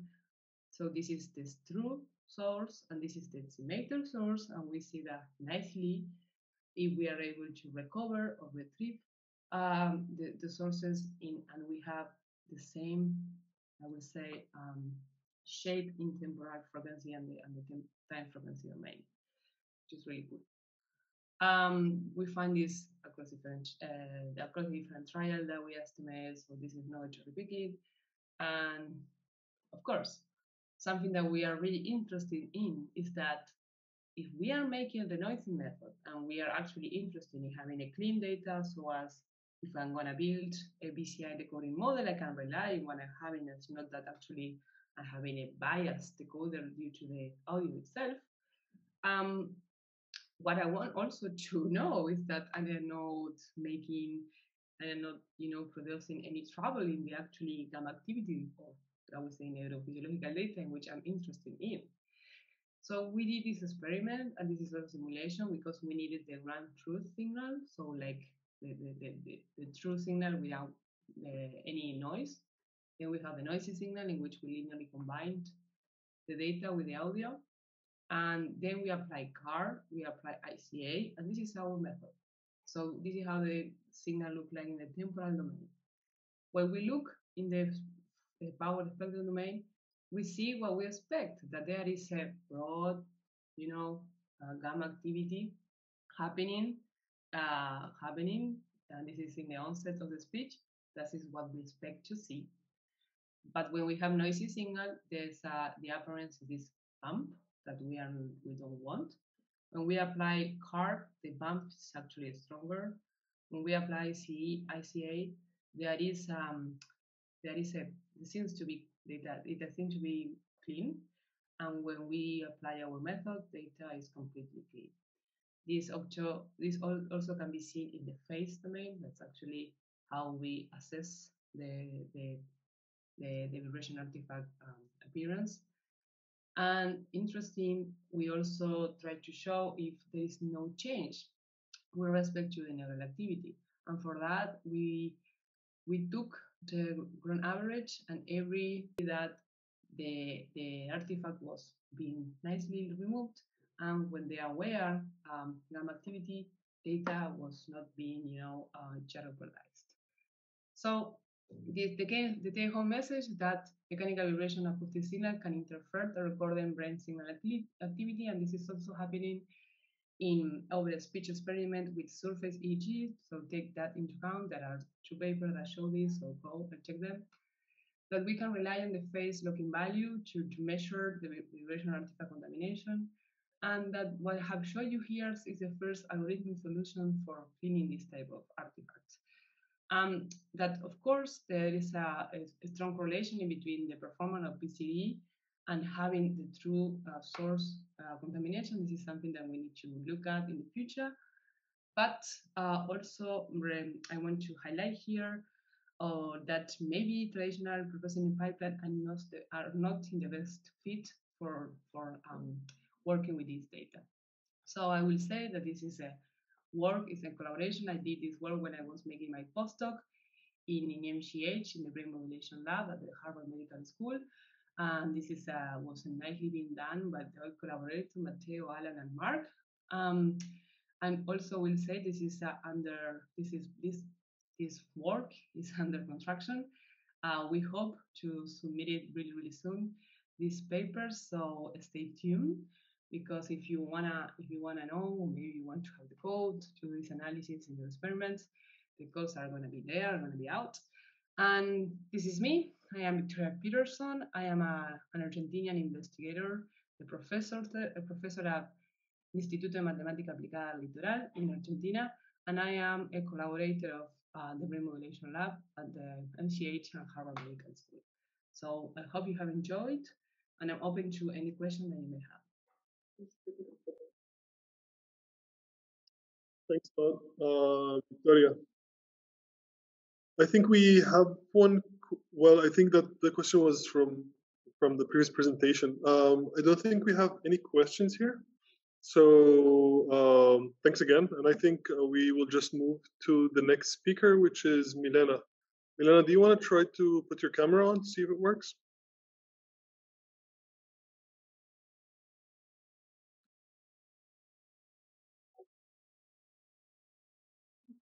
It says that the host stopped it. Hello. Yes. No, we can see you. Now Yeah. Wonderful. Okay, very good. Thank you so much for your kind. Thank you for being here. Thank you. I appreciate it. Okay, let me share my screen. So yeah, I think you know what's next. So the next hour is yours, and we're all ears. Yes, I was considering half an hour, but I definitely... Yeah, exactly. Yeah, we'll have some questions, I hope. Yes. Okay. No, I have more slides, but that's fine with me. No, take your time. I mean, we have 1 hour in terms of slot, so that's between presentation and questions. You can take all the time you need.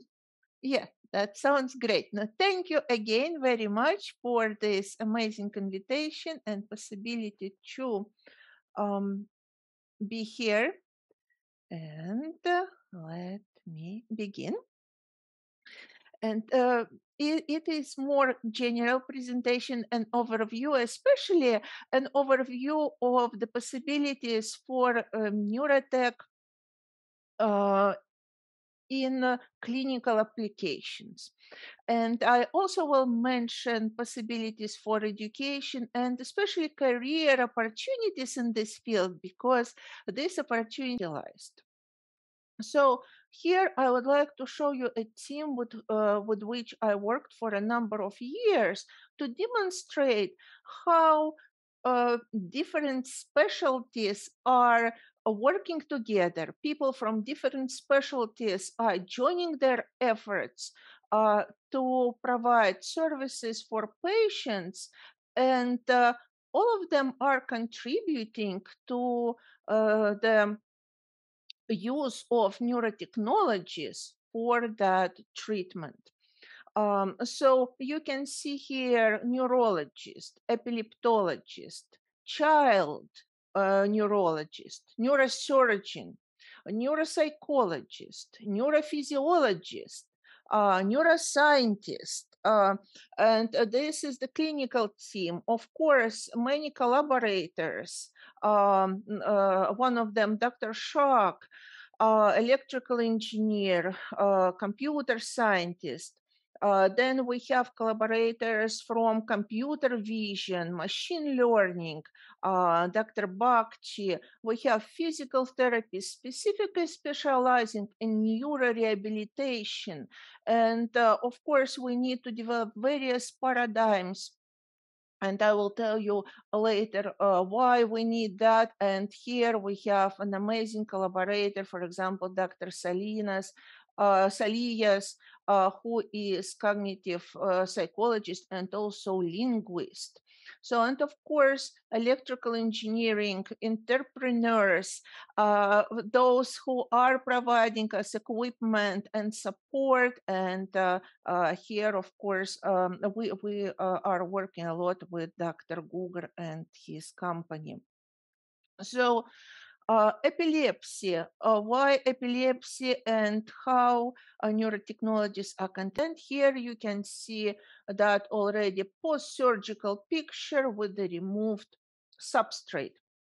So everything seems to be really straightforward. Yes, we localized, however, it was difficult. We made it possible to localize activity. And now we're simply removing the tissue that is generating that abnormal activity.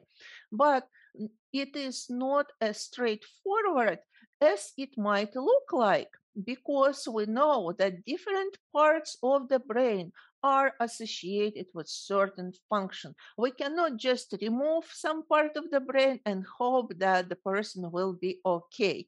Yes, so we of course have language related substrates, and for expressive language like Broca's, and receptive language like Wernicke's, and we have motor related cortex, and we have vision related areas in the occipital cortex. So we have areas that might overlap with the seizure activity or seizure activity substrate related generating substrate. And we need to be aware of that. And here is an example of how this can happen. For example, here by using electrocardiography, we found that these particular areas are being involved in generating seizure activity. So, however, we also found out that the adjacent area of the brain, which is over here, yes, if you see frontal is on your, this will help you not to get lost.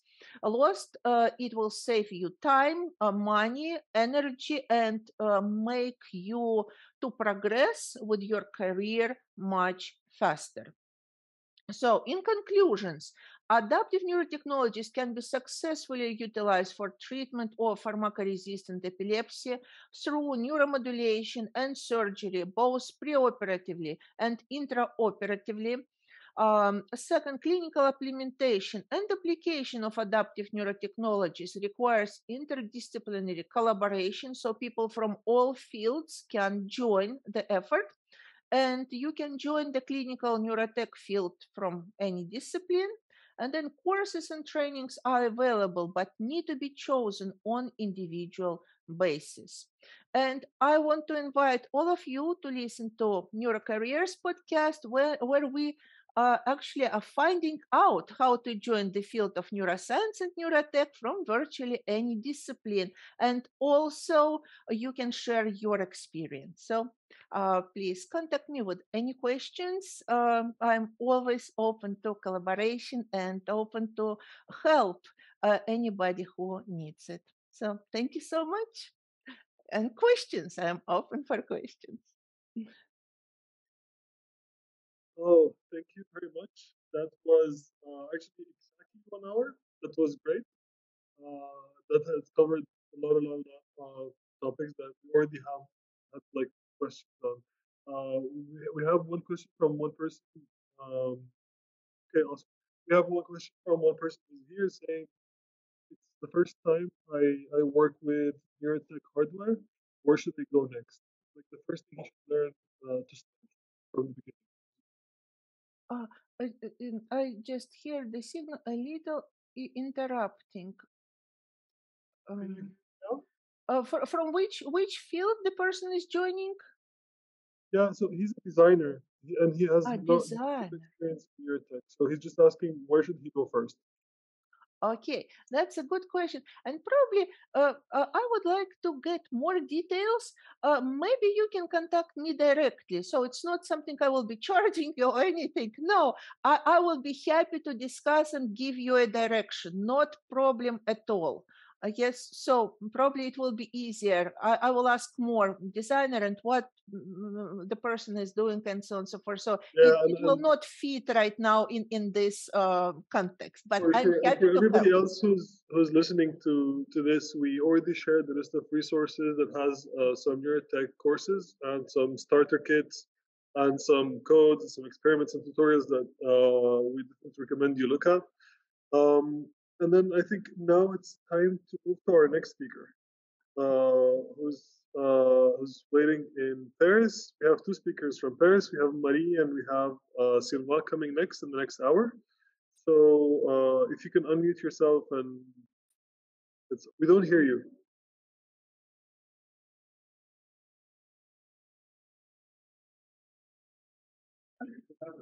Hello. Hello, hello. The floor is yours.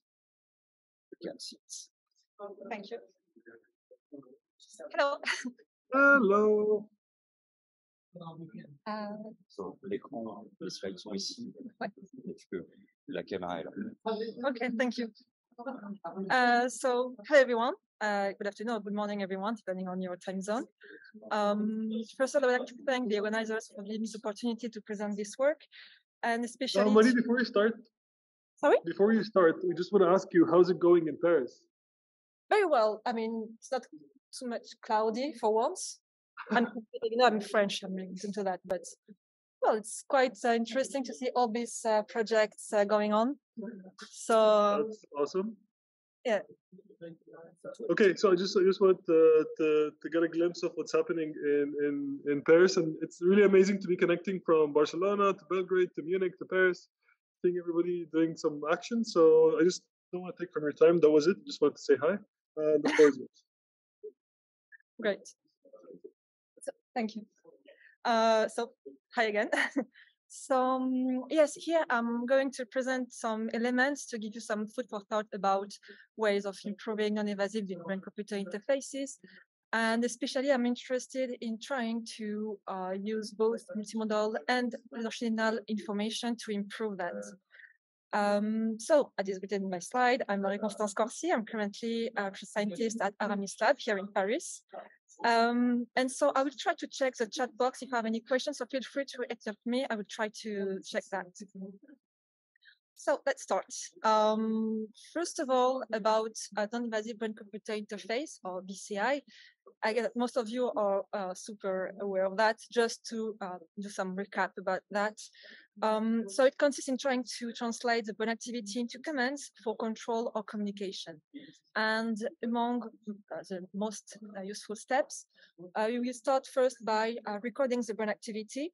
So in the case of non-invasive brain-computer interface, you're going to use most of the time the electroencephalography because it's a gold standard, it's portable and super useful. But in this presentation, I will be also interested to show you ways to use magnetoencephalography or MEG. It consists in trying to measure the magnetic field generated by the brain. It's a very tiny apparatus, as you can see here. So once you have recorded the brain activity, you can extract the information of interest called features and bursty dynamics observed in EEG and MEG. We were able to elicit features that were observed at the group level, but also like very reliable features you can observe in most of the subjects. So that was a very important point in our opinion. So for that, I would like to thank our main contributors and institutions that helped us to work, and you for your attention.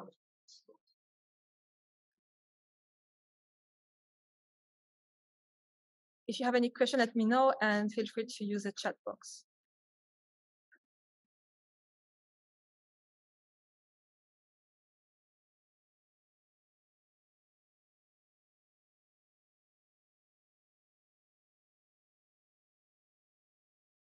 Are you still there?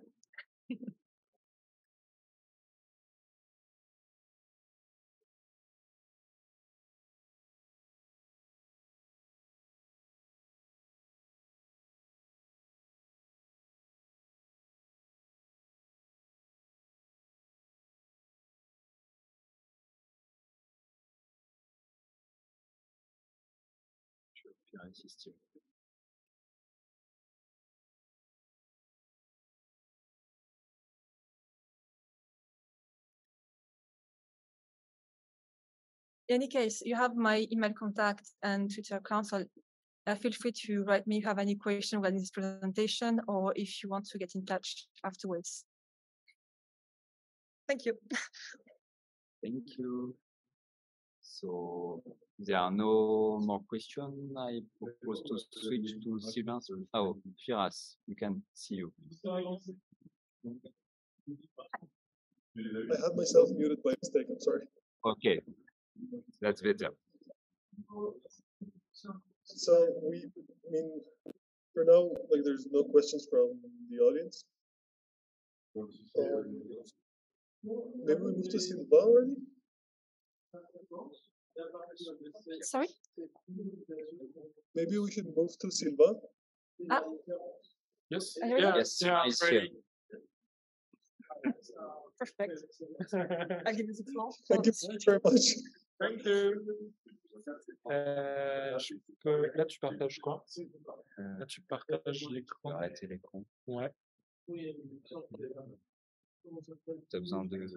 Juste un navigateur internet. By the way, I have to say that we have someone from the 42 school in Barcelona as well. Mia, who's here. Oh, yeah. Yeah. Yeah, I just wanted to, I mean, we have someone from the 42 school here as well. He's supporting with mentoring some teams. So it's cool to have the connection. Yeah. Cool. Tu as un browser en écoute? Ouais, je suis dans un navigateur. Okay.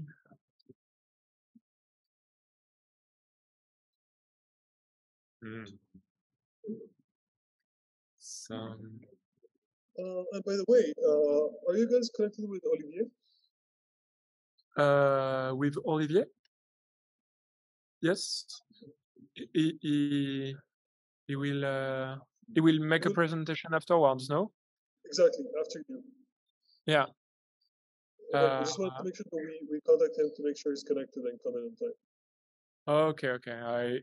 I think he's connecting from his home. Okay. So yeah. Okay.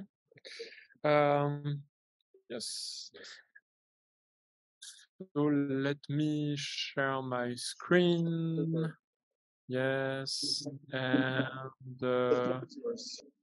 yeah, sorry for the interruption. No problem. Yeah, I'll resume. Okay. Yes. And okay. So do you see my screen? Yeah, perfect. Okay, sorry. Yeah, sorry for the introduction. So yeah, I was just telling you that one important thing was that my previous lab in Versailles was really crowded with old gears and old hardware, and I really wanted to avoid leaving many hardwares like that or past experiments that are not used anymore.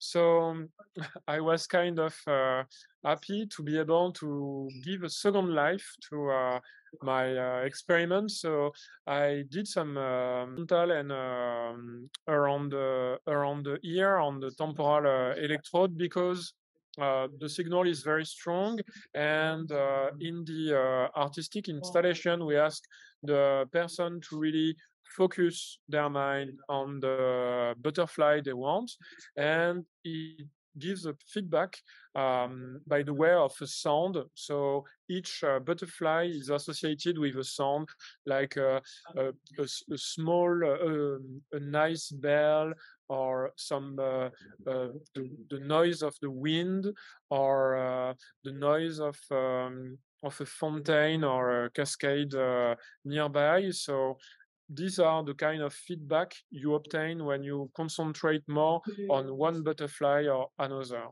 So I reuse the stuff that Marie-Constance Corsi just described in her talk about Riemannian geometry and using robust BCI.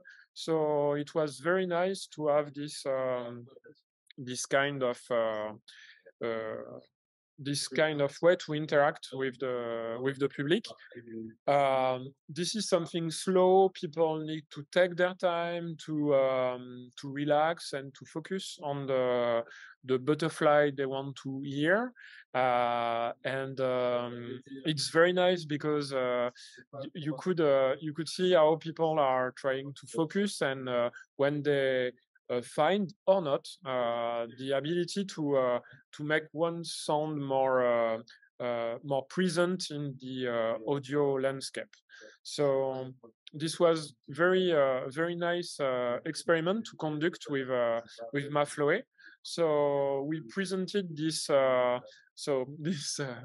three butterflies based on SSVEP in various environments. I think it should be as autonomous as possible. So it's a real challenge to think of something like that. So I will finish here. I hope that it will give you some time before the next presentation. I think we discussed here with Romain about maybe a small break, if it's possible. So I hope you enjoyed this talk. I will be happy to answer your question now or afterwards online.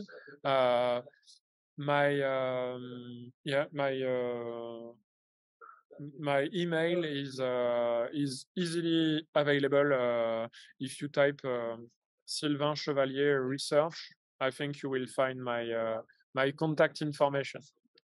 So thank you very much. And if you have questions right now, I could answer them. Otherwise, yeah, I will leave. I will give the floor back. Okay. I saw there was some chat.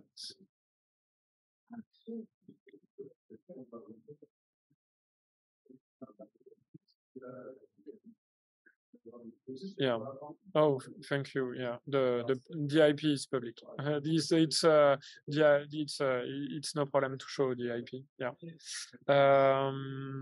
Okay. So Firas, if you want to take back the floor, it's okay.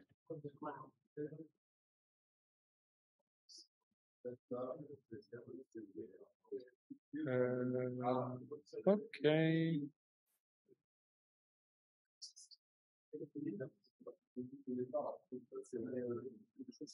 Yes. Can you hear me? Yeah. Is that good?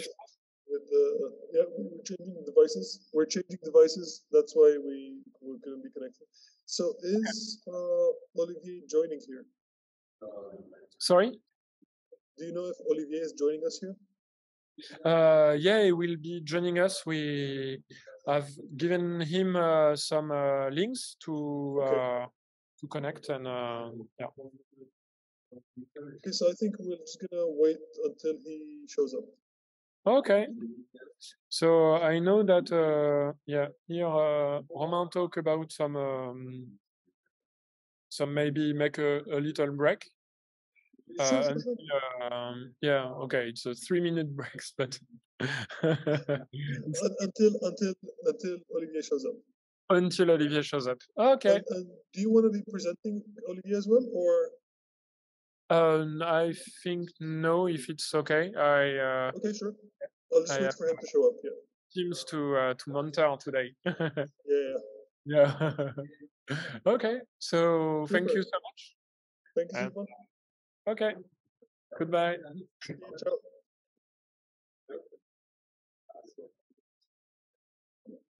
Hello, Olivier. Can you hear me? Hey, man. Yes, I can. Awesome. I think you can turn on your camera as well. Perfect. Happy to see you. Good afternoon. Likewise. Super. So I think it's been great because we've been hitting the times. It's the first time I think in any hackathon we hit the times right. So it's 4 exactly. We're starting. We don't want to make this go late. So before the last speaker for today. So exciting stuff. Cool. I just want to give a shout out for everyone who's participating. We just crossed 500 people on the Discord server, with more than 60 teams already registered and working on their projects. So amazing stuff happening. We're looking forward to your presentation. Great. Is the sound okay? Perfect. Okay, cool. Excellent.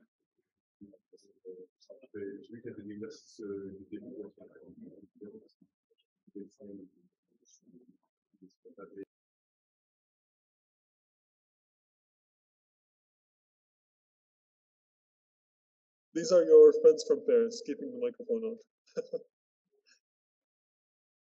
So you're just giving me a hint when you want me to start, and it's all good, okay? Yeah, there you go. The floor is yours. You can share your screen already. Okay, cool. All right. Hi, everyone, and thank you so much for inviting me. The first thing I want to say is congratulate everyone who's worked so hard over the past months for the event, because so many teams participating all around the planet.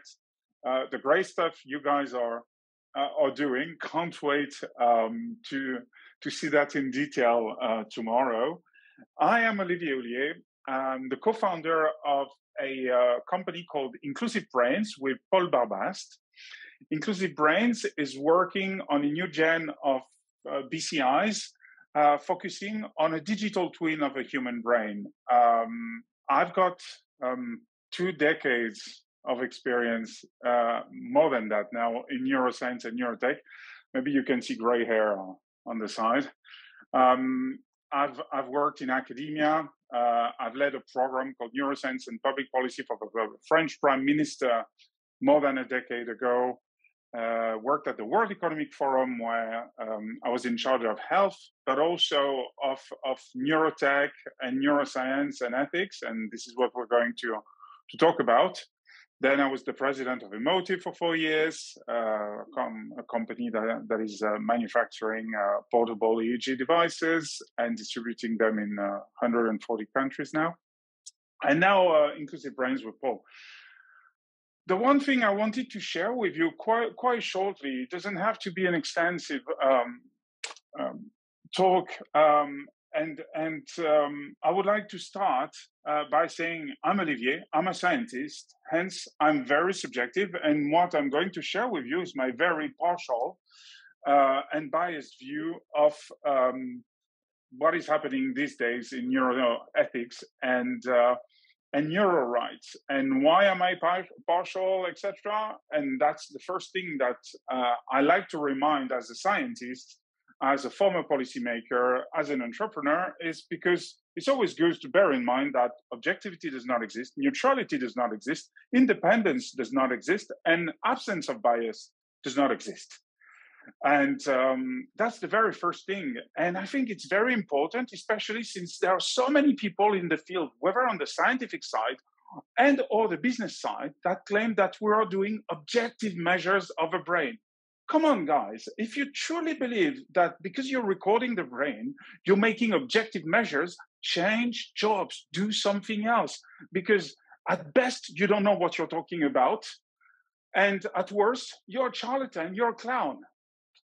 We're not doing anything so objective. And why Should we or could we? We're not magicians. No one is objective. We're just people who are choosing to use a methodology rather than another, that are choosing a statistical threshold than another, that are choosing a bunch of subjects or protocols in order to test our hypothesis, etc., etc. So I guess it's pretty clear from from now on that what I'm going to share with you is a mix of my experience and my opinion, and I hope a lot of people are going to disagree, even if deep inside, of course, like many of us, I think I'm right, but that's my problem, not yours. So, neuroethics and neuro rights. It's really important for me to share where I come from. I did the whole thing that I was told as a student, PhD and the grants and the papers, and I went for a postdoc, and then I was assistant, associate, full prof, and then I look back, I'm like, wow, am I going to do that for another 30 years? Nah.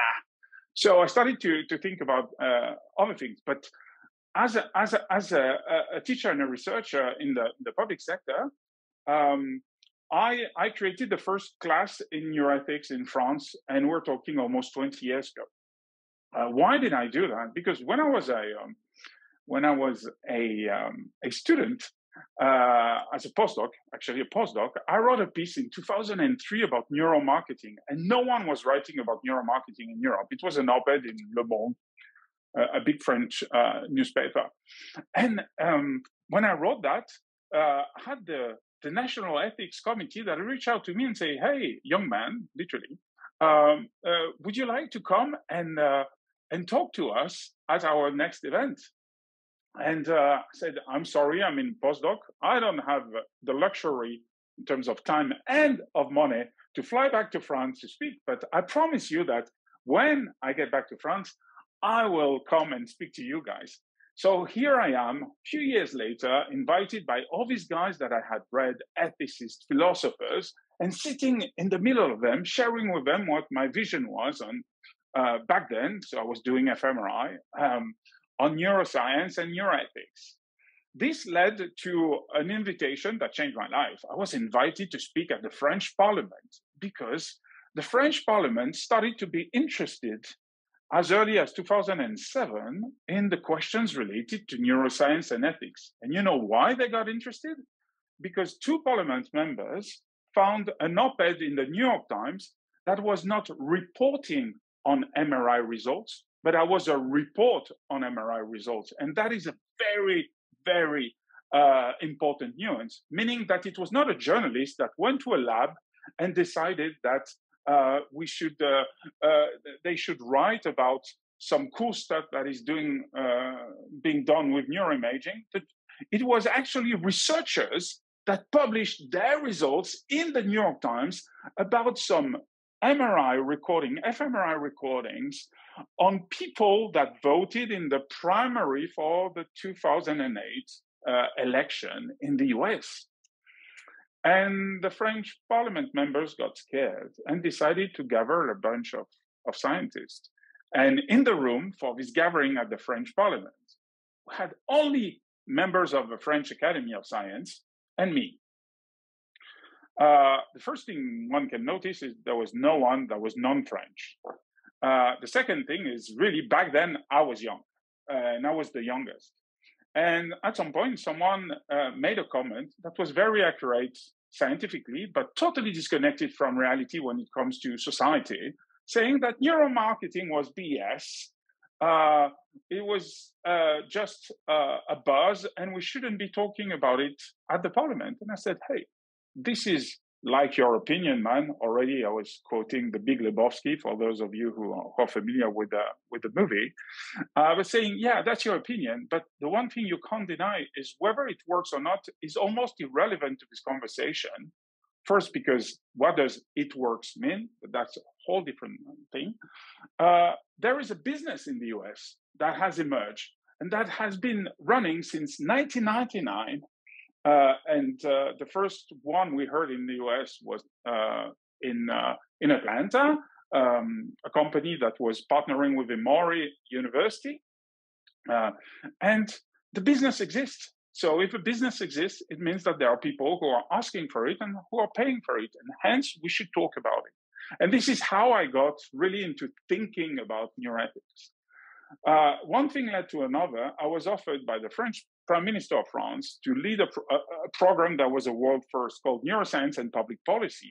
And the goal was to understand whether we can improve prevention in public health, engagement of people towards sustainability, understand development, or the effect of cognitive aging, of video games on the brain, in the context of a public policy program.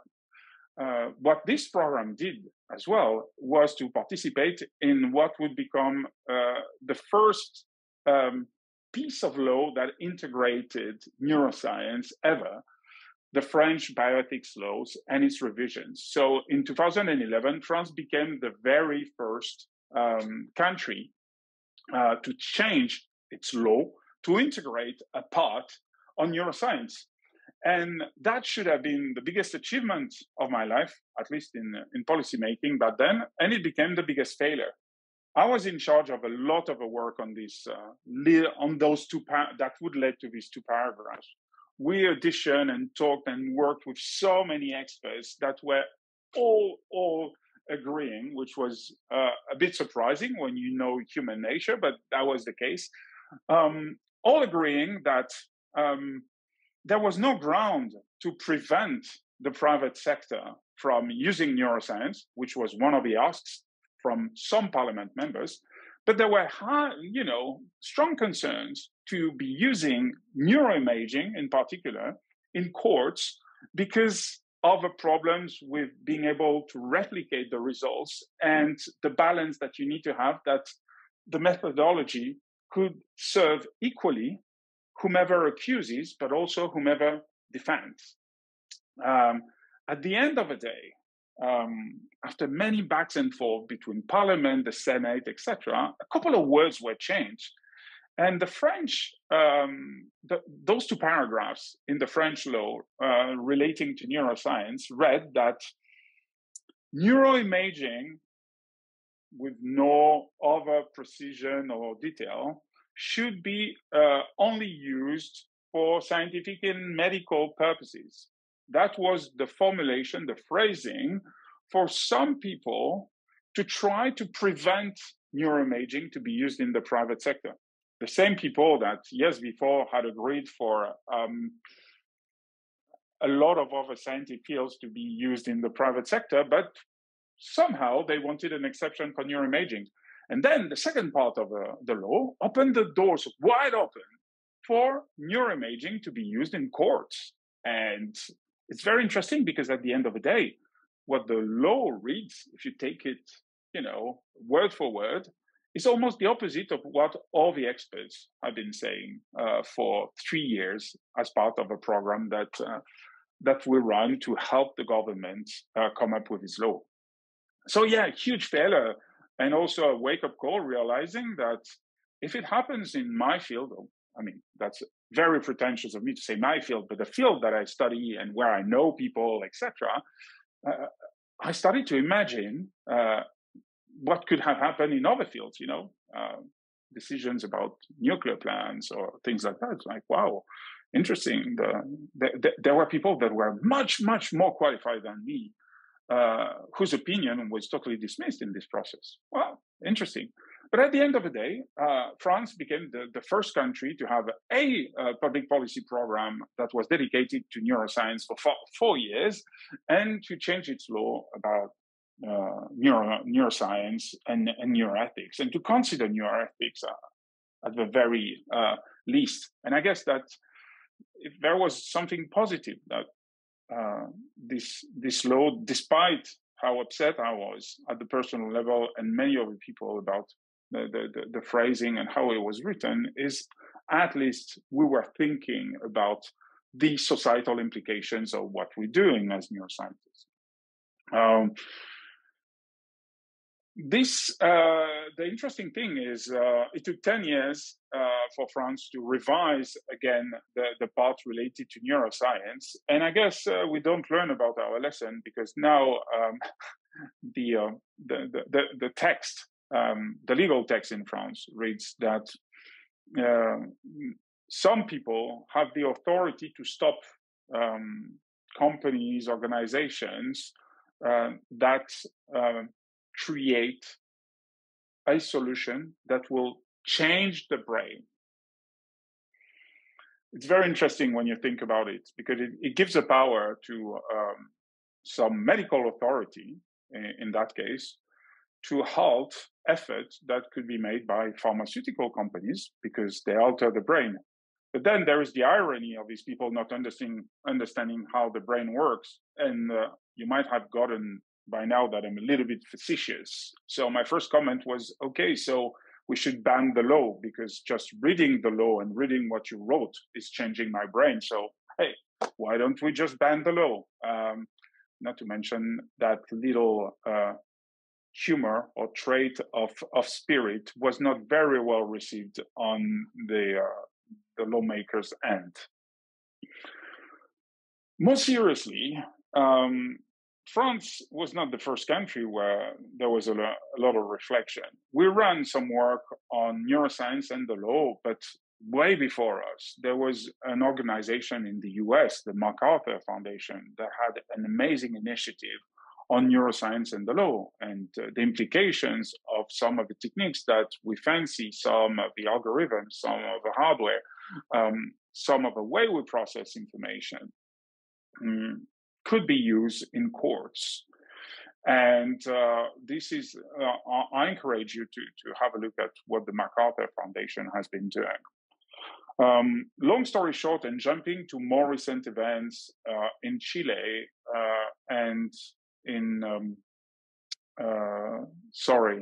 Greece, there is a huge effort, including a neural rights foundation that is working to protect people's neural rights. Because, and again, I'm going to be very biased here, so please have a look at the documents from the Neural Rights Foundation, who did an extremely important research work, etc. I might not agree with some of the conclusions they come up to, but I give them that they did a tremendous amount of work considering neurotechnologies as a potential threat to our human rights. So now neuroscience and neurotech is moving into the neuro rights helm. And it's very interesting to see how the narrative is put. I was sitting at an event earlier this year in Geneva, where someone from the Neural Rights Foundation was presenting the report a few days after it was released, and mentioning something that made me smile at the beginning and not so much at the end, that neurotechnologies could be used in order to put thoughts in people's minds, etc. And that person, in order to present that, was within 3 minutes, used the word neurotechnologies with the word torture and comparing it to what had been done in neurorights with torture 6 times in 3 minutes. Neurotech and torture, neurotech and torture. Raise my hand, couldn't help, how I am, and say, hey, you just gave us the proof that you don't need an EEG, a portable neurotech, in order to put thoughts in people's minds, just by saying neurotech and torture several times in a few minutes. This is exactly what you did. And I think that is part of what we need to be careful about. There are lots of initiatives at the moment across the world. So at the United Nations, at the UNESCO, I think we got the OECD that has been doing a lot of work over the past years. Several governments. There is also an initiative called GESDA. It's based in Geneva, and I've been part of their work recently on trying to work on what could be a framework to help public and private organizations navigate the neurotech space. And I encourage you guys, if you got a bit of time, to not only just to read, but to get involved. Because here are the things that I think, in my opinion, are important to think about what we do. Of course, there is data. There is data protection, over questions about anonymity of data or not, about the fact that one day we'll be able to find things that people don't know, and what do we do about our findings. These are questions that I think every scientist manipulating data, health data, should be asking himself or herself. That every entrepreneur that is working with medtech at the broader sense, and for that, the point of that conversation, I would put neurotech into medtech, even if some of our applications are not medical. What are you going to do with the data? There are very strong regulatory constraints, fortunately, to protect data, etc. But I think we can still move forward with that. The second thing is more problematic to me, is the fact that in a lot of these commissions or committees, etc., I see two major issues. The first one is I've been around enough to be invited in a lot of these committees, and I can't tell you how many times I've been sitting listening to people who have zero training in neuroscience, or never been an entrepreneur, or never used portable neurotech, telling, in the near future, this is going to happen. In the near future, this is going to happen. And if there was one common thing about everything they were talking about, is everything they thought was about the future had already happened 5 or 10 years before. From mind controlling a vehicle, to exoskeleton, to predictive analytics about people's behavior or consumers' behavior, etc. So you got a bunch of folks generally that are not very updated about what is happening in real life. And by real life, I'm doing this on purpose. I mean, outside scientific and medical labs, that are trying to set agendas that are generally it's, let's be afraid of what is going to happen. But hey, guys, where is the industry? The industry is not sitting around the table. And I feel super comfortable saying that, because of course now people are saying, hey, well, they were saying, hey, you're the guy from Emotive, and now you're the guy from Inclusive Brains. You're the guy from the private sector. Of course you want the private sector around the table. But this is where I say, and that's the privilege of age and experience, to say, hey guys, may I refer to you to this paper I wrote 15 years ago when I was 100% in academia, making no money in the private sector, and when I was saying exactly what I said now, that we need to sit down with the industry, that if you really want to regulate properly a sector, every stakeholder should be consulted and participating in the conversation, from NGOs to science to medicine to patient organizations to users association to the industry, etc., lawmakers.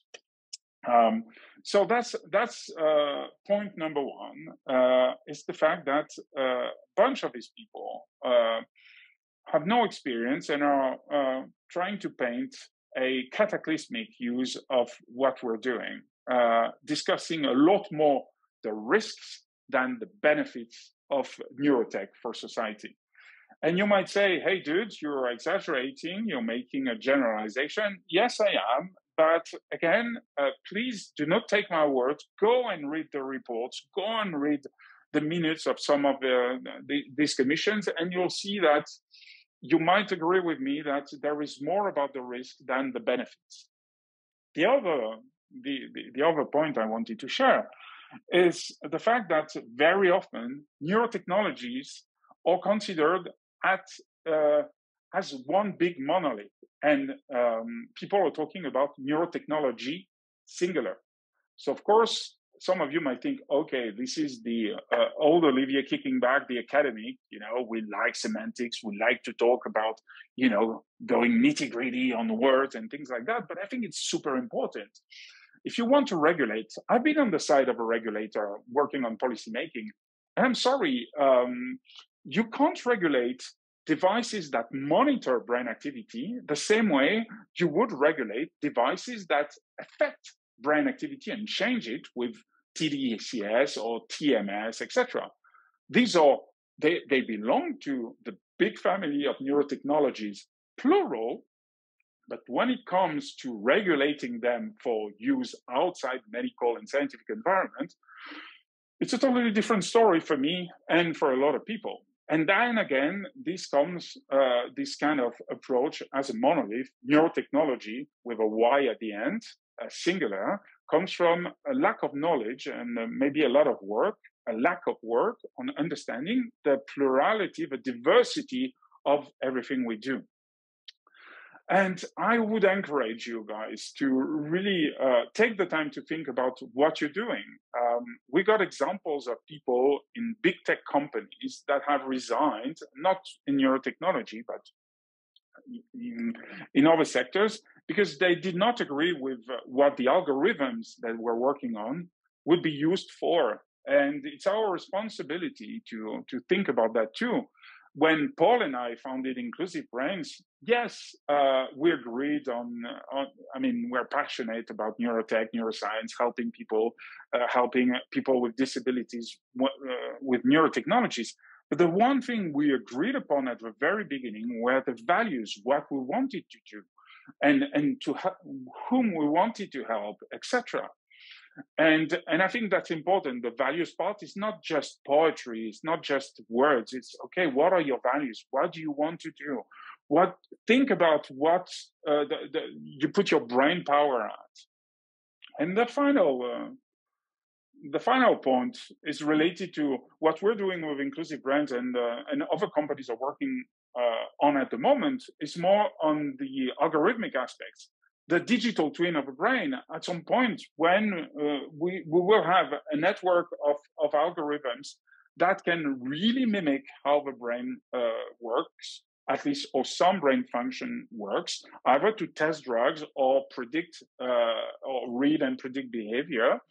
And these algorithms that we built that will maybe know better how people make decisions or in advance, and they will make decisions themselves. When the algorithms that we build make decisions, what is the responsibility of people who code on the impact they have on society? I will stop here. I hope very sincerely that I gave you 0 answers and that I just, without the help of any brain device, put a bunch of questions in your head. Once again, thank you so much for inviting me and for giving me your most precious asset, your attention, I hope, and your time. And again, I'm so into this thing that I can't wait to see what all the participants around the world have come up to in this hackathon. Thanks a lot.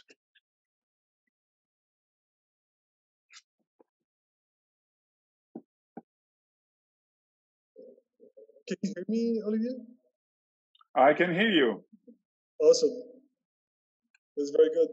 So, I mean, I want to stop on the first thing you said about the subjectivity and the objectivity. I don't know if you can see me, right? So. No, I can't. I could see you. Now I can see you, but I could see you back then. And unless I'm totally mistaken, your body language was screaming that you were kind of agreeing with what I say. But maybe I misinterpreted. Exactly.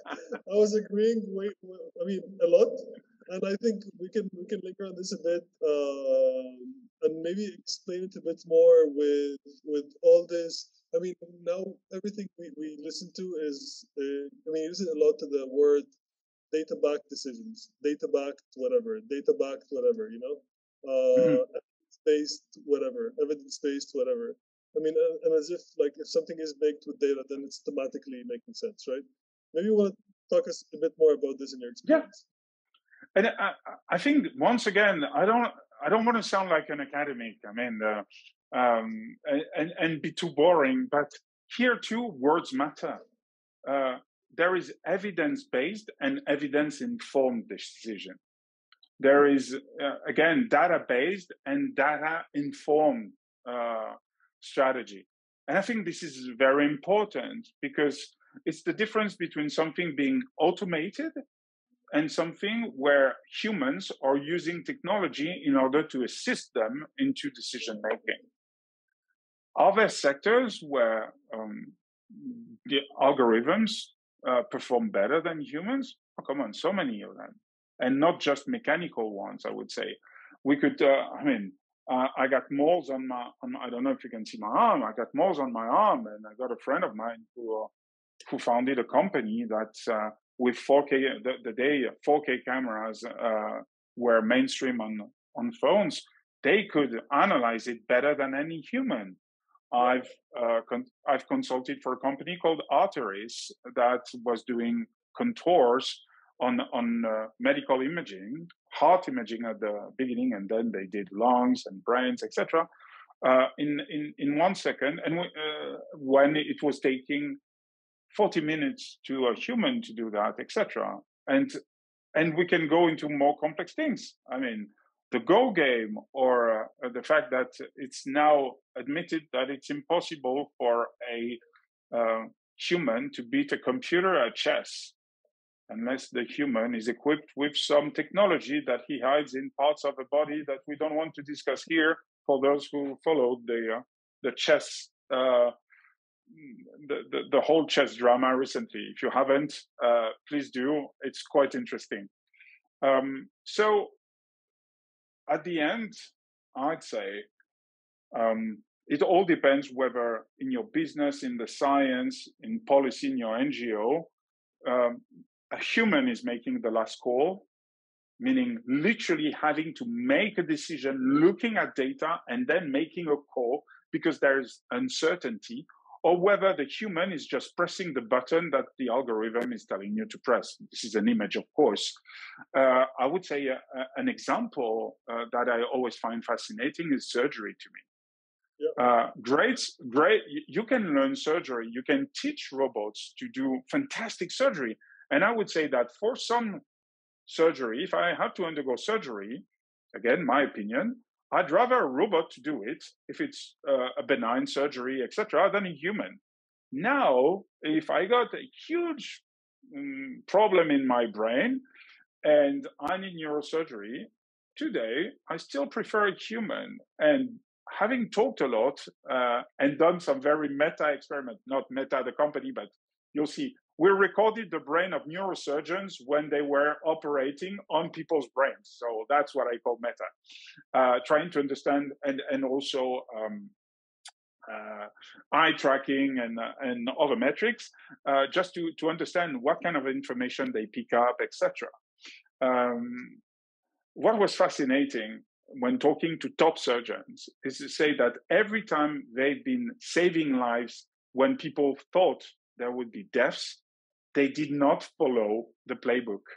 They followed the legal, the etc., but they had to think about tactics, about something to do that they did not learn. That came from experience, that was counterintuitive. I often say that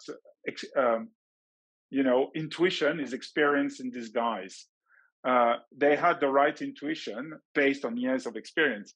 So the thing that is fascinating to me, and this is why I've been talking a lot to these people, Formula One drivers, people who are doing extreme things, people who are piloting jets, I mean, big maths geniuses, Fields medals, etc. I mean, I'll stop here. The point is not to drop names, but to say that those people, they have intuition, and I'm very fascinated by. Now that we can model some brain functions, when will we be able to have algos that can do these kind of intuitive things? I think that's reasonable to think it's not impossible, because if a person does it, maybe a bunch of algos are going to be able to do it. But it's beyond the function itself. It's beyond just the fact that we are predicting what the next move at chess is going to be. It's okay, pardon my French, but shit is hitting the fan big time. What are you going to do? And this is the part where evidence-informed is better than evidence-based. Yeah, because I mean, for now. Yeah, no, but like from my perspective as well, I think that like everything can be kind of encoded, but it's just that we're not there yet, right? Yeah, and there is also again, it's a more philosophical question: is do we want to be there? I think, well, from my perspective, is first, I mean, the only way not to be there for me is to be able to be there and choose not to. Otherwise, we're lost. Yeah, but you know also that history of science and technology shows you that if you're there, it's going to be used. Yeah, of course. You have a choice. You have a choice. Yeah, but you have a choice, but you don't have a choice. You have the theoretical choice, but the choice is made because it's going to be used. Yeah, but like there's. I'm not saying it's a bad thing, but yeah, this is something I've been experiencing lately. I mean, we're doing a lot of metaverse stuff at the moment, and then like I had this discussion a lot, and then my final conclusion is that if you're not around the dinner table, you're on the menu. So it's not about like. Hey. It reminds me of neuromarketing, man. People, neuromarketing I see. Listen, I see so many articles, just like you guys, I'm sure, about what is happening to Meta and their shares and everything and the value, etc. And you're like, okay. And some of these articles are very negative about the metaverse. I'm like, guys, we're talking about billions that are invested not just by Meta, but a lot of my clients, I'm not going to share the brands, but some in construction, in the automotive industry, some in professional services, they all invest to build at least offices in the metaverse without knowing where they're going most of the time. And this is why they're working with us also. But the fact that so much money is being spent means that there is a business and it's a form of reality. Number one. The second thing, and this is where being super biased is say, guys, you can do whatever you want. You can keep on fighting for the hair to be as realistic as you want in the freaking metaverse. But my problem is not that. Is as long as the metaverse is not going to be able to sense people, you're going to be able to use a couple of joysticks in order to smile. Maybe not with the Quest Pro now that has eye tracking, but but at some point, we will need to have the environment being able to read people and to predict people. And this is what we're working on with a digital twin of a user's brain, is to empower machines to sense us. If the machines don't sense us, let me give you one problem that I was not interested as a PhD student. Just going back to the end of the 90s, I moved to Cincinnati during my PhD, and the guy I was working with in human factors was the king and still is the king of motion sickness. And he wanted me to work on motion sickness. And I was like, I'm not interested. Was doing posture stuff, etc. Now, listen, 20 years later, motion sickness is one of the hottest topics whenever you put a headset on people. And everyone wants to understand what they've been doing, what to do. And it's super interesting to see that if you don't close the loop, if you do not empower the device and the machines to sense people's physiological and cognitive and affective dynamics and to adapt in real time, well, there'll be big problems starting that people are going to puke. I mean, a significant amount of people are puking when they spend more than half an hour immersed. And you know, it's very interesting. This reminds me of another thing, which is people used to puke when they go on airplanes, right? And you still now the archaeology of this is that we only have the bags in the planes that you can puke in. Nobody pukes, right? And I have the same intuition about what's going to happen in VR, that people are having sickness, and then we're going to still have the idea, but nobody's going to have sickness very, very soon. But again, it's novelty. It's novelty, but it's interesting to see that we're thinking. I mean, a lot of people who are self-proclaimed metaverse experts or futurists, etc. I mean, we could talk about the futurist case. That's another one, which is a good ethical question as well. I'll tell you a great point in terms to add to the list is future-proof. There's a lot of future-proof businesses. So Paul hates me saying that, my co-founder, but I'm a huge geek at heart. I mean, I love figures and data for everything. So of course, and I'm on the speaking tour, doing well on the speaking tour, but I started to see this futurist, I sharing the stage with a futurist. And, when you're the guy who comes and helps someone with very little training, take off a drone and land with just a BCI, and you're pretty, generally you're the person of interest. And then there is a futurist that comes that have zero experience in science, zero experience in tech, zero experience in entrepreneurship, and that is telling the future, and people are listening to this guy. You're like, okay, what did I miss? So I started to analyze, and out of the top 30 futurists on the speaking tour in the US, and you might say, hey, speaking tour, who cares? No. These people are not just speaking to audiences in big conferences. They are speaking to boards. They are speaking to chief innovation officers. To investors, etc. Well, less than a third have, not together, but at least or experience in science or in technology or as an entrepreneur, meaning that 2/3 has zero of these skills or experience.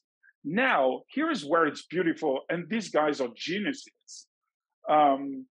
They speak to boards, they speak to people. So they come and they say, the future is blockchain, the future is the metaverse, the future is whatever. Boards and C-level people, like many other people, you got hardworking people, but you also have lazy people. It's rare, but they are. And here is the futurist that comes and tells you, hey, the future is, and you're like, take notes, and you're like, you go back to your teams and say, guys, the future is technology X, so let's work on X. So they work on X, and whether it works or not, the futurist 6 months later hears back that the company now is working on X, and he's like, hey, told you so. I told you that it was happening. Then goes to another company, said, hey, in that company, I can't give a name, but they're working on what I said 6 months before. And then you become this star futurist. So guys, please, next time you introduce me in your next event, do not forget to put futurist under my name, because this is big news to everyone. I'm changing. I'm no longer neuroscientist / entrepreneur / DJ. Screw that, stretch it. I am officially a futurist now because it works better and people will listen more. Well, that was amazing. I mean, we can keep this going for the next 2 hours, I'm sure. But like in what we've been talking, I think we made already the introduction for our next speakers. So she's going to be talking about NeuroTwins. And they're doing amazing work. I mean, I know the company, Anna. It's a great company. I'm going to stay and listen. The last thing I want to say, back to NeuroRight and NeuroEthics. Guys, I'm easy to find. Paul is easy to find. I'm very happy to have a conversation with you on this topic. We don't have to speak just about the technology, the algorithms, etc. Reach out. I got plenty of documents that I'm happy to share. We placed a channel, like a track in the hackathon, which is going to be about design and strategy, and that's for ethics, strategies, everything. Okay. Thanks again, and congratulations on an amazing event, guys. Thank you again for having us. Thanks Be inclusive. So Roger is going to come next, and you want to stay and see the presentation. Yeah. Should I go?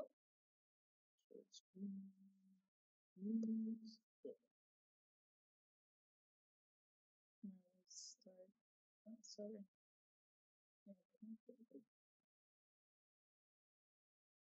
Okay.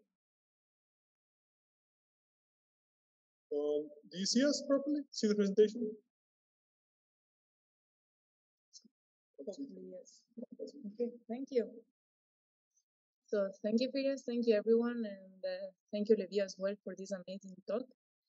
I'm Jose Sanchez. I'm the research director of the brain modeling team at NeuroTechX.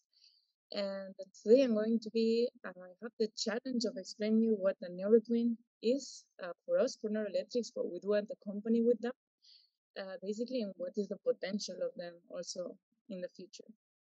So, having said that, you all know already what the brain is, okay? But NeuroTechX, we're obsessed with these electrical signals that this billion of neurons generates. and these brain waves that are generated by these synapses through the brain. So we are really want to understand what they mean in a healthy brain, in a pathological brain, and moreover, how we can modulate them as well. So how do we do that? So we have these devices that you see on the screen. There are these cups with electrodes that they are easy to use, non-invasive, and they are for monitoring brain activity through electroencephalography or EEG. But also the same devices can be used to modulate this brain activity that I was telling you about. And how do we modulate the electrical activity of the brain with electricity as well? So these devices are not able to record the electrical activity of the brain, but to inject electricity in order to modulate these brain waves that I was telling you about. And I'm going to show you shortly how do we do that, okay? But the main motivation for us are patients. So in our company, we're super focused, or our main goal and mission is just to improve patients' lives and the quality of life of most of the patients, mostly in the field of brain disorders, such as the ones that you see here on screen. And today I'm mainly going to be focused on epilepsy. So there was a speaker before that she did a great introduction already about epilepsy, but let me just explain it a bit for the ones who didn't hear. So epilepsy is a chronic disorder that it's about a big discharge on one of these areas of the brain, electric discharge, so this electricity that I was telling you about. So in epilepsy, you have a huge discharge that is spreads through the brain, causing these seizures. And then I'm sure you have seen an epileptic episode before, but then people start convulsing or losing consciousness even. So what do they do? So they go to the doctor. They usually take drugs in order to reduce this huge amount of electric activity, basically. But the problem is that 1/3 of this epileptic population worldwide do not react to these anti-epileptic drugs. So even though they take the drug, they do not reduce the amount of seizures they have. And there are many solutions for them. One of them is surgery, okay, where they remove these areas that cause these electrical discharges. But as you may know already, the brain is a very important organ, so you cannot remove very essential parts of it. So most of these patients cannot go through surgery because they are in the focus starts where the eloquent areas are, basically. But even the ones that can go, so are candidates for surgery, just 60% of the surgery works. The 40% of them fail, so that leads to almost 30% of the worldwide epileptic patients that do not currently have any working treatment. There are many solutions, such as vagal nerve stimulation, but today I'm going to explain how do we do it with the TES, or this transcranial electrical stimulation that I was referring to before. So before going there, let me explain you what transcranial electrical stimulation is and how it works. So I don't want you to imagine like a Frankenstein thingy where you just inject a high current through the scalp, okay? It's super low, so it's low electrical current injected non-invasively through these electrodes that you see on a screen, okay? And they allow you to modulate this brain activity very smoothly, let's say, and it can have acute and long-lasting effects depending on the intensity of the currents that you inject through the electrodes, also depending on which electrodes you choose and the duration of this stimulation. Okay, and the good part of this TES is that it can be focal or network targeting. So when you take a drug, usually it affects the full brain entirely, but with this transcranial electrical stimulation, you can just target different areas specifically of the brain that you are on interest for the different pathologies that you have. So which is the mechanism behind? So okay, so you have this cup. I can inject electrical activity through the electrodes, but how does it really modulate the brain activity, right? There are many ways to do so. It depends on the waves or the type of currents that you inject through the scalp. So what you see here now on screen is direct current stimulation, transcranial direct current stimulation, or TDCS, where you apply a direct current through the scalp. They can be positive or negative. So depending on the polarity of the current that you inject, you can excite the neural activities that receive the neural populations that receive these activities, or you can inhibit them. For example, in the case of depression, you usually have the dorsolateral prefrontal cortex that has lower electrical activity, or it's depressed electrically. So what you want is excited. Okay, so what you do is just put the electrodes on the dorsolateral prefrontal cortex and apply direct current stimulation that excites these neural populations, so they can be more similar to a healthy brain, let's say. So you try to recover this excitation. In the case of epilepsy, for example, is the other way around. So you have one area of the brain that is overexcited, and what you do is you try to inhibit it. So what you do, you would invert the polarity of these DC currents that you're applying through the scalp in order to just these areas of the brain, like, okay, just relax, and want to inhibit your overexcitement, let's say. Okay, so this is one type of the stimulation that we can apply. We can apply others. This is another type, which is the alternate current stimulation, just kind of alternate current stimulation, or TACS, where you select one frequency of interest. I'm sure you all know about brainwaves, alpha, gamma, theta. So what you do when you stimulate these electrodes in an alternate current stimulation is you entrain the neurons to oscillate at the same frequency that you are stimulating. So it's like you can modulate these waves that the brain intrinsically generates as well. And this can be useful for different pathologies. For example, I'm not going to explain it today, but this has a huge potential now. We're exploring it for Alzheimer's disease as well. Okay, so these will be the mechanisms that behind this TES. There are many other types of waves that you can apply through these electrodes, but just for you to know that they just modulate the brain activity through electricity and through these gaps as well. Okay, so having said that, which is the main challenge that we are facing when we want to apply this type of simulation, right? The main challenge is that each patient is different. Each person is different, so each brain is different. Even if you're healthy, which I assume that all of you are actually, so even though you're healthy, all your brains are different, so the patterns are different of your brain.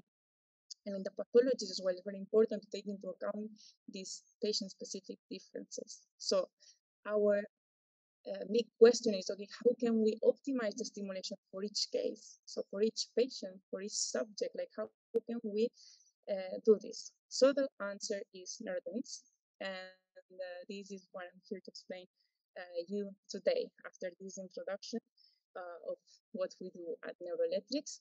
So this is our line of research, NeuroTwins now, and let me do an overview.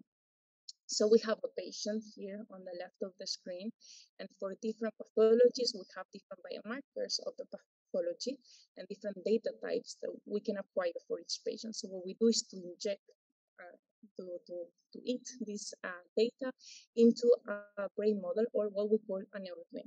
So it's just a brain model that's able to replicate these pathology biomarkers per each patient individually. Okay.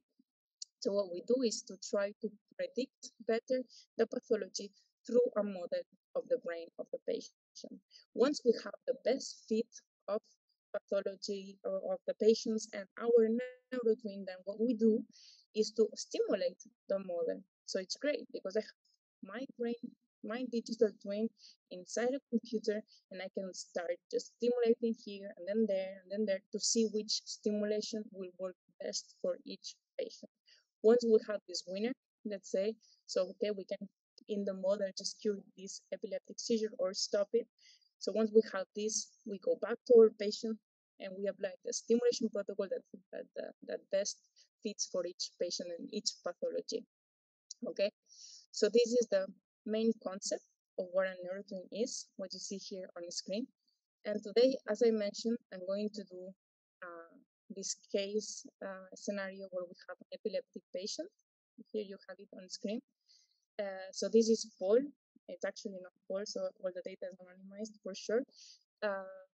He's 23 years old and he has drug-resistant focal epilepsy. Drug-resistant means that he cannot take antiepileptic drugs. They do not work for him. And also he has focal epilepsy. That means that there's an area of the brain that starts creating these huge electrical discharges and spreading all around the brain. Okay, so this is our patient. What does the clinician usually do in this patient? So the clinician takes data of the patient, such as the magnetic resonance. So what does this imaging do? It just allows you to know the structure of the brain.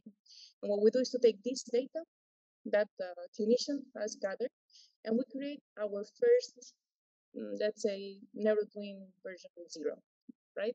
So it's a copy of the patient's brain that just has the anatomical information. So we segment the image with the different tissues that it has, with the different conductivities that this tissue has. So we have this NeuroTwin of the patient, which just has anatomical information so far. What do we do next? What does the clinician do next? We don't do anything to the patient. So the clinician just puts electrodes inside. So it's very invasive, but it's what it's done with epilepsy. So this is a stereotactic EEG. So what you do is you just put electrodes inside the patient's brain in the areas that the clinicians think that are of interest to detect where the focus is, to detect where this huge discharge starts. Okay, so we can also know which are these areas of interest through these CT images. It's what you see on screen as well. And then we can also use the information of the electrodes. So the electrodes record this electrical activity of the brain and allow us to know which of these areas are more pathologic. Let's say, so here on the red color, you would see the focus. So it's where the seizure starts, let's say, and then it spreads to the orange nodes, let's say, but there are other nodes that are healthy, which are the green ones, and this SEG or stereotactic EEG data allow us to know which are these areas. Okay. What else? We can get more information in our neurotwins. So we also need to know how this epilepsy can propagate through the brain. Okay, because this stereotactic electrodes you cannot put through all the brain. You need to infer how the different areas that do not have this information will react. Okay, so this information or this map of the brain can be acquired through the diffusion MRI. Okay, so just for you to understand better, I know most of you are not from Barcelona, but this is just a map of Barcelona's metro station. Okay, so it's like a map of the brain. So if I have a seizure in Plaza Catalunya, which is the main hub of the city, if I have a seizure starting there, then it will spread to most of the districts that we have. Okay, but if we have the seizure starting in the airport, let's say of Barcelona, which is not super well connected to the city, it will just spread through different to fewer or less areas of the brain. So it's very important to have these maps of the patient as well individually, because they're going to be different in each case. Okay, so what we do is to take all this network information, all this epileptogenicity information, and put it in our neurotwin as well. So we have the anatomy, but now we also have the brain activity. How do we model brain activity? We use neural mass models, but it can be with any type of model that replicates electrical activity of the brain. What are these models? So these models represent populations of neurons, and the healthy ones are going to have a balanced excitation and inhibition. Okay, so we can put one of these in the different healthy areas of the brain, but then as we are getting closer to the brain focus, what we do is to add pathology, so add more excitation to these models so it can replicate a seizure. Like this, for example, will be the focus, and in this node specifically, we add the most pathological case, let's say. And what we earn from it?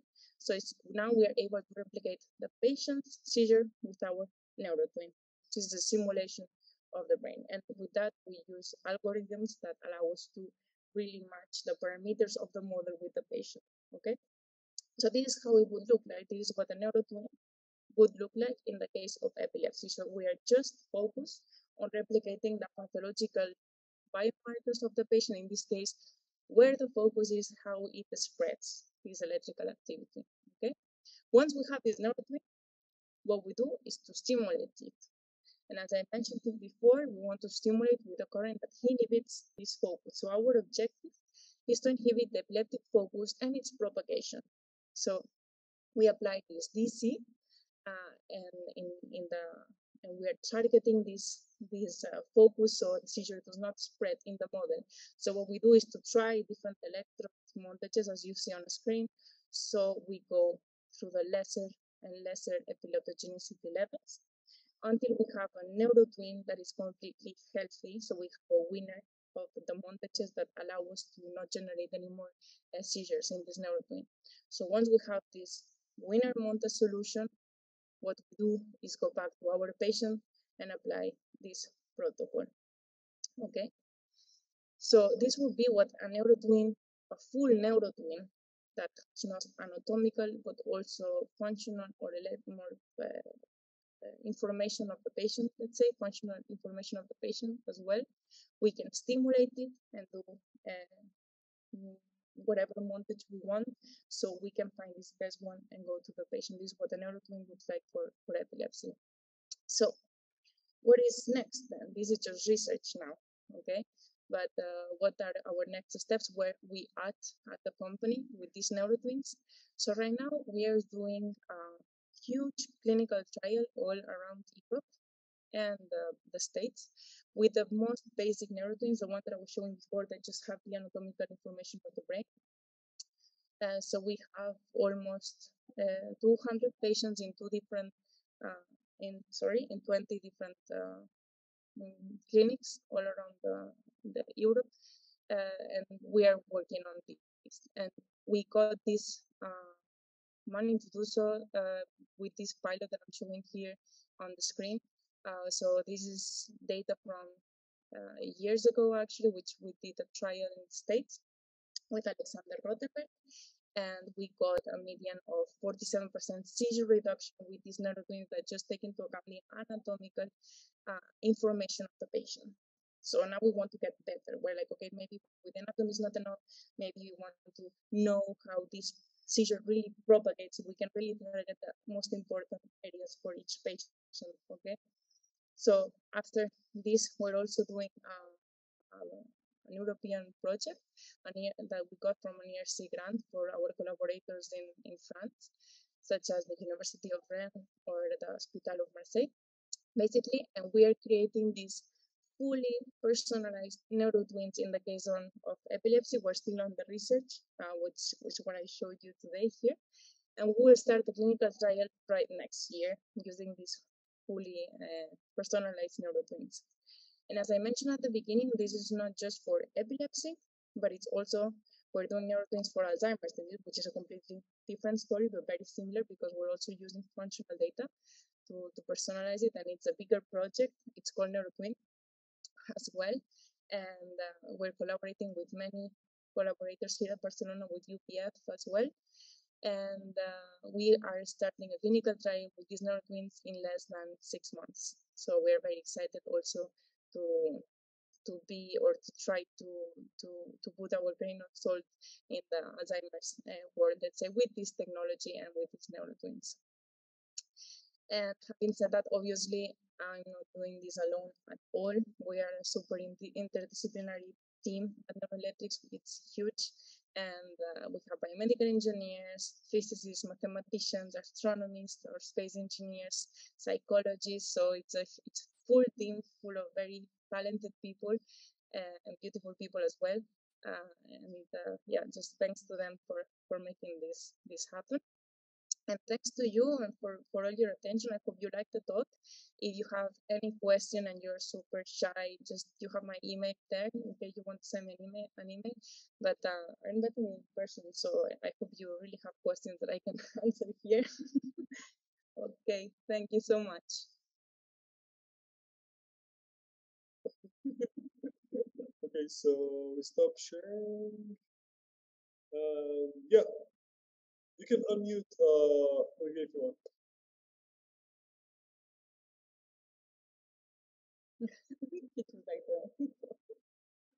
Okay, so let's see if we have any further questions here. Oh, well, what is your opinion on what happens to space and time in virtual reality with respect to our cognition? Proof. Mayan Sharma says it is TEDx UCLA says and our brain is stitching together these brief segments of time to create abstract ideas such as space and time. I don't think space is abstract, but okay. And when those brief segments are all in register with each other, things work beautifully in the real world, and you get wonderful maps. And in virtual reality, they get busted. Here the maps. What? Here the maps. He speaks about brain maps that were recorded. Do you understand? Something? I don't know if this question is for me or if it's for Olivier. I think it's for you. It's for myself. Oh my god. Okay, that's a tricky one. Okay. Let me read it again. Okay, it's a very complex question. No, it's for you. Come on. Yeah. No, just that I didn't talk about space and time so far, but it's a very interesting question. Okay. What happens to space and time in virtual reality with respect to our connection? Okay, so first of all, I want to defend myself saying that I am not experienced in virtual reality, which is a super interesting topic, but it's not my specialty as well. So with this, I don't know if I can go further because I never tried to model it. I'm just expert in modeling pathologies. But thank you so much for the question. Yeah. Do you want to have a take on it, Olivier? You're muted. Yeah. I didn't even read the question. I was just enjoying the amazing presentation and work of a company, Rosen. Congratulations. What you guys are doing is amazing, really. And well, you don't know me, but I would have zero problem saying I don't like it if it wasn't the case. So get my word on it. After this, I want to know you better, so it's good. Yeah. Thank you for that. Thank you. Oh my God! Oh yeah, well, but that's super. This is one crazy thing, actually. The space and time aspect in virtual reality, because you can get it on the end of the receiver of the user, but also in terms of when you create environments. We are discussing with people at the moment who one crazy idea, not so crazy idea. We, with respect to perception of space, and in order to save some processing power for a high definition environment like live events, etc., in virtual reality, rather than programming movement, to use optical illusions. And so to have a literally fixed image that in virtual reality that can create the illusion of movement, and you save a lot of processing power. And the idea, and this is where it's always good, this is me trying to play the wise guy with gray hair. It's always good to read the old books like James Gibson's Ecological Psychology, getting back to the middle of the previous century with affordances and the system environment. The idea came to us rereading that book, and we discussed that with Paul, and then with some folks at a company called VR Room that is producing live events, and being able to better understand the representation and the misrepresentation of time and space in VR will do a lot of good, I think, on saving processing power. That's for the technical part, but also in giving the illusion to people that it's as real as it can be, because we're making or we misinterpret or misestimate time and space a lot in our everyday activities. And I think to close on that, trying to make virtual reality where everything is perfect is a huge mistake, because the street outside my place is perfect, but my perception of it is imperfect. Completely. And we're actually, getting back to Gibson, if you know Hans Hollein, the architect, he was saying we don't need a lot more architecture. All we need is better drugs. Meaning that what we need is new ways of looking at the environment, new ways of experiencing it, rather than just like new environment itself. And I think this is super cool, and this is something we've been discussing here: the idea of avatars now in the metaverse and in the virtual world. And then, what if your avatar? I mean, avatars, if they don't have your neuro twin, they're not you yet, for me, at least, right? So the idea of implementing these neuro twins in avatars in the virtual world, I think, is a crazy thing. I mean, some work I did with Kelso 20 years ago. There's, for those who know, Guillaume Dumas has been working on the virtual partner interaction, and these algorithms in coordination dynamics are amazing. And this quest for realism is interesting. If you go back in the history of video games, think about the console, the Y by Nintendo. The characters look like Playmobiles, and they literally destroyed at that time Sega, who was going for hyper realism. And the reason why is because those very simplistic characters were capturing what made the essence of being human and human interaction. And I always use this case as a good reminder that before you go for, again, the hair, you guys are going to think that I got a problem with hairs nicely represented in the metaverse. But before you go for that, go with what makes us human. Yes, smiles. The fact I worked with Fred Basso on being able to hear smiles. Listening to a smile is something that is super important for a digital twin and for interactions. All these features that makes us human are way more important than what is technical to engage. And Eagleman was working on this, right? Yeah, David's been doing some amazing work on this, and it's interesting. Yeah, absolutely. Sensory illusions. Think they're all work. Also, it's always good to look at some work in neurophysiology as well. I've worked with a guy who basically created casts that had vibrators that were giving you.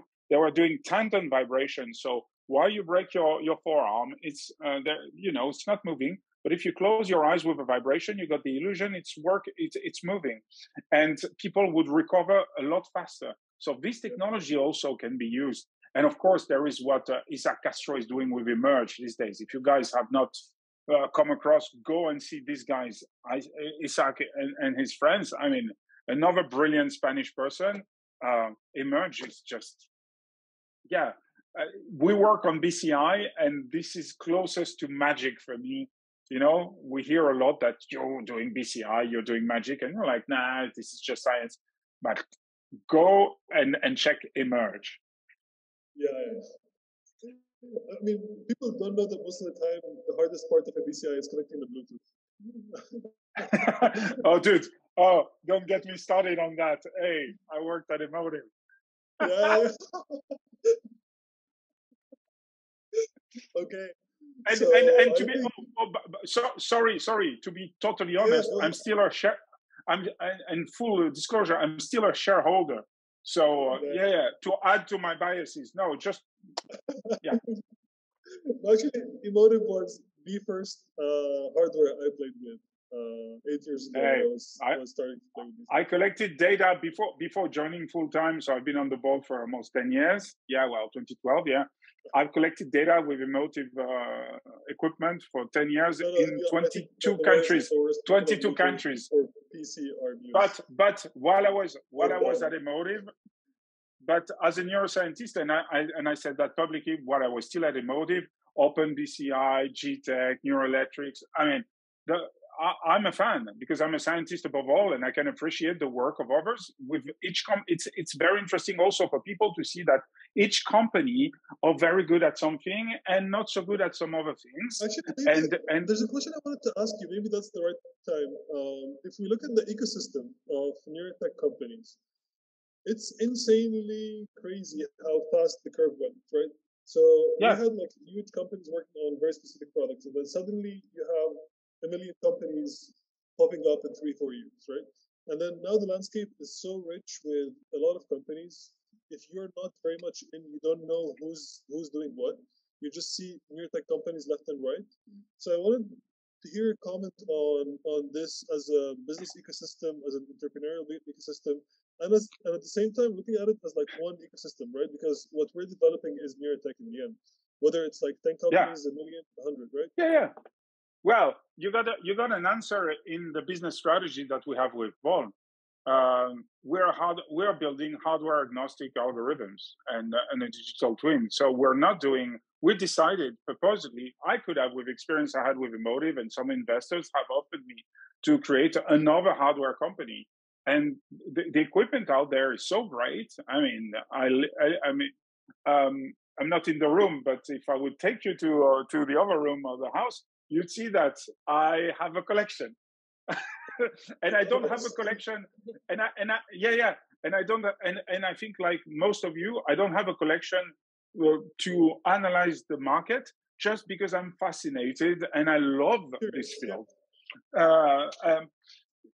I think the great, it's fantastic to see all these companies. I mean, we help each other. It's impossible. There was Paul, I think, was talking to some folks yesterday. He spoke in Paris to the people who are doing the hackathon in Paris, and some people said, are we competitors? I'm like, you know what? The market is so huge. First, the fact that if we can help elevate the market, we need a better regulation. The stronger the regulation, the better it is for the market, for the clients, because at the end, it will wash out the people who are just pretending and not doing some rigorous stuff. When you look at it at the end of the day, of course, it's hard for a company that came out, that came in the radar 6 months ago to claim to have as many published papers as NeuroTechX, as OpenBCI or Emotive. But now you can publish faster than before. You can look at what people are doing. And there is so much content thanks to NeuroTechX. Paul is a good example. My co-founder started to get content on Neurotech thanks to NeuroTechX to learn how to look at the signal and see whether the signal is good or not. I mean, you don't need to be an expert now, because you can get some insights, and it will clean the market. More people, more good people, but of course, if the market grows, we're gonna have some charlatans. This was kind of my thoughts. I mean, you know what happened when Elon Musk was showing his experiment? Everybody was like, kind of, what the fuck is this guy doing, right? And my take in this was like, this guy has just made the wave that we can all benefit from. Exactly. Right? And he raised the way for everyone, even though what he was doing might not be super relevant for the internal conversation. Listen, something he's leading. Come on. So, yeah. Whomever is involved in the business and sees Musk coming should be thankful, whatever Musk does. That's exactly First, because thanks to Musk, my grandma finally understands, or thinks she understands what I do. And I've been in the business for 20 years and she had no freaking clue. Now Elon Musk is in it and she says, oh, Neurotech. I'm like, okay, good. Second, because whether you like what he does or not, and the way his narrative, he's managed to gather the work of great scientists and to put it in a form of narrative package, at least, that people understand and see the benefits.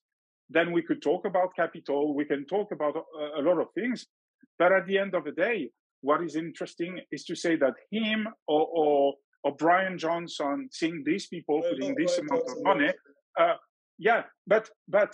at the end of the day also, you see them and Facebook, back then it was still Facebook, that are revising their timelines. And suddenly, a lot of people who are coming in and think they are going to tackle this business the way they tackled the car industry, space, etc. It's not that simple. It's not that simple. So it's also, I think, the fact that Musk and Brian, they revise their timelines and their roadmaps, is also paying a lot of respect to the work a lot of people have been doing, saying, this thing up there is not as simple as you think. But hey, man, thank you for entering this field. I mean, seriously. Kernel is amazing. Kernel is like, for me, they're making the Rolls Royce of, I mean, I don't know whether that reference speaks to the younger audience, but the Ferrari. If you're listening to us, please give us a Kernel. No, amazing. But look, compare what they're producing to what NeuroTechX is producing. You cannot collect the data in the same environment.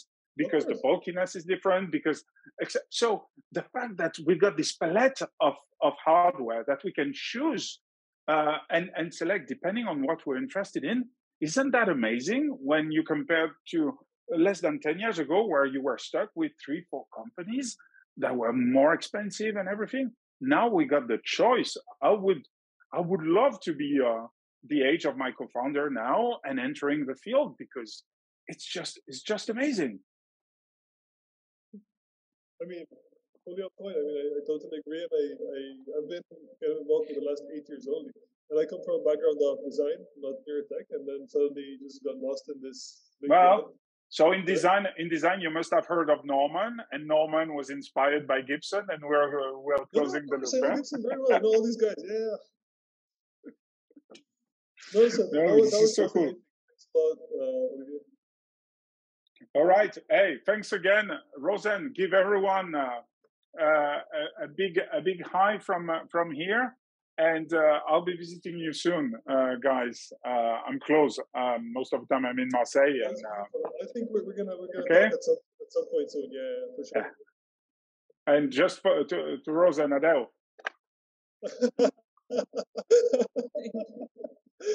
Okay. Ciao, everyone. That was a great day. Great way to close it. See you tomorrow.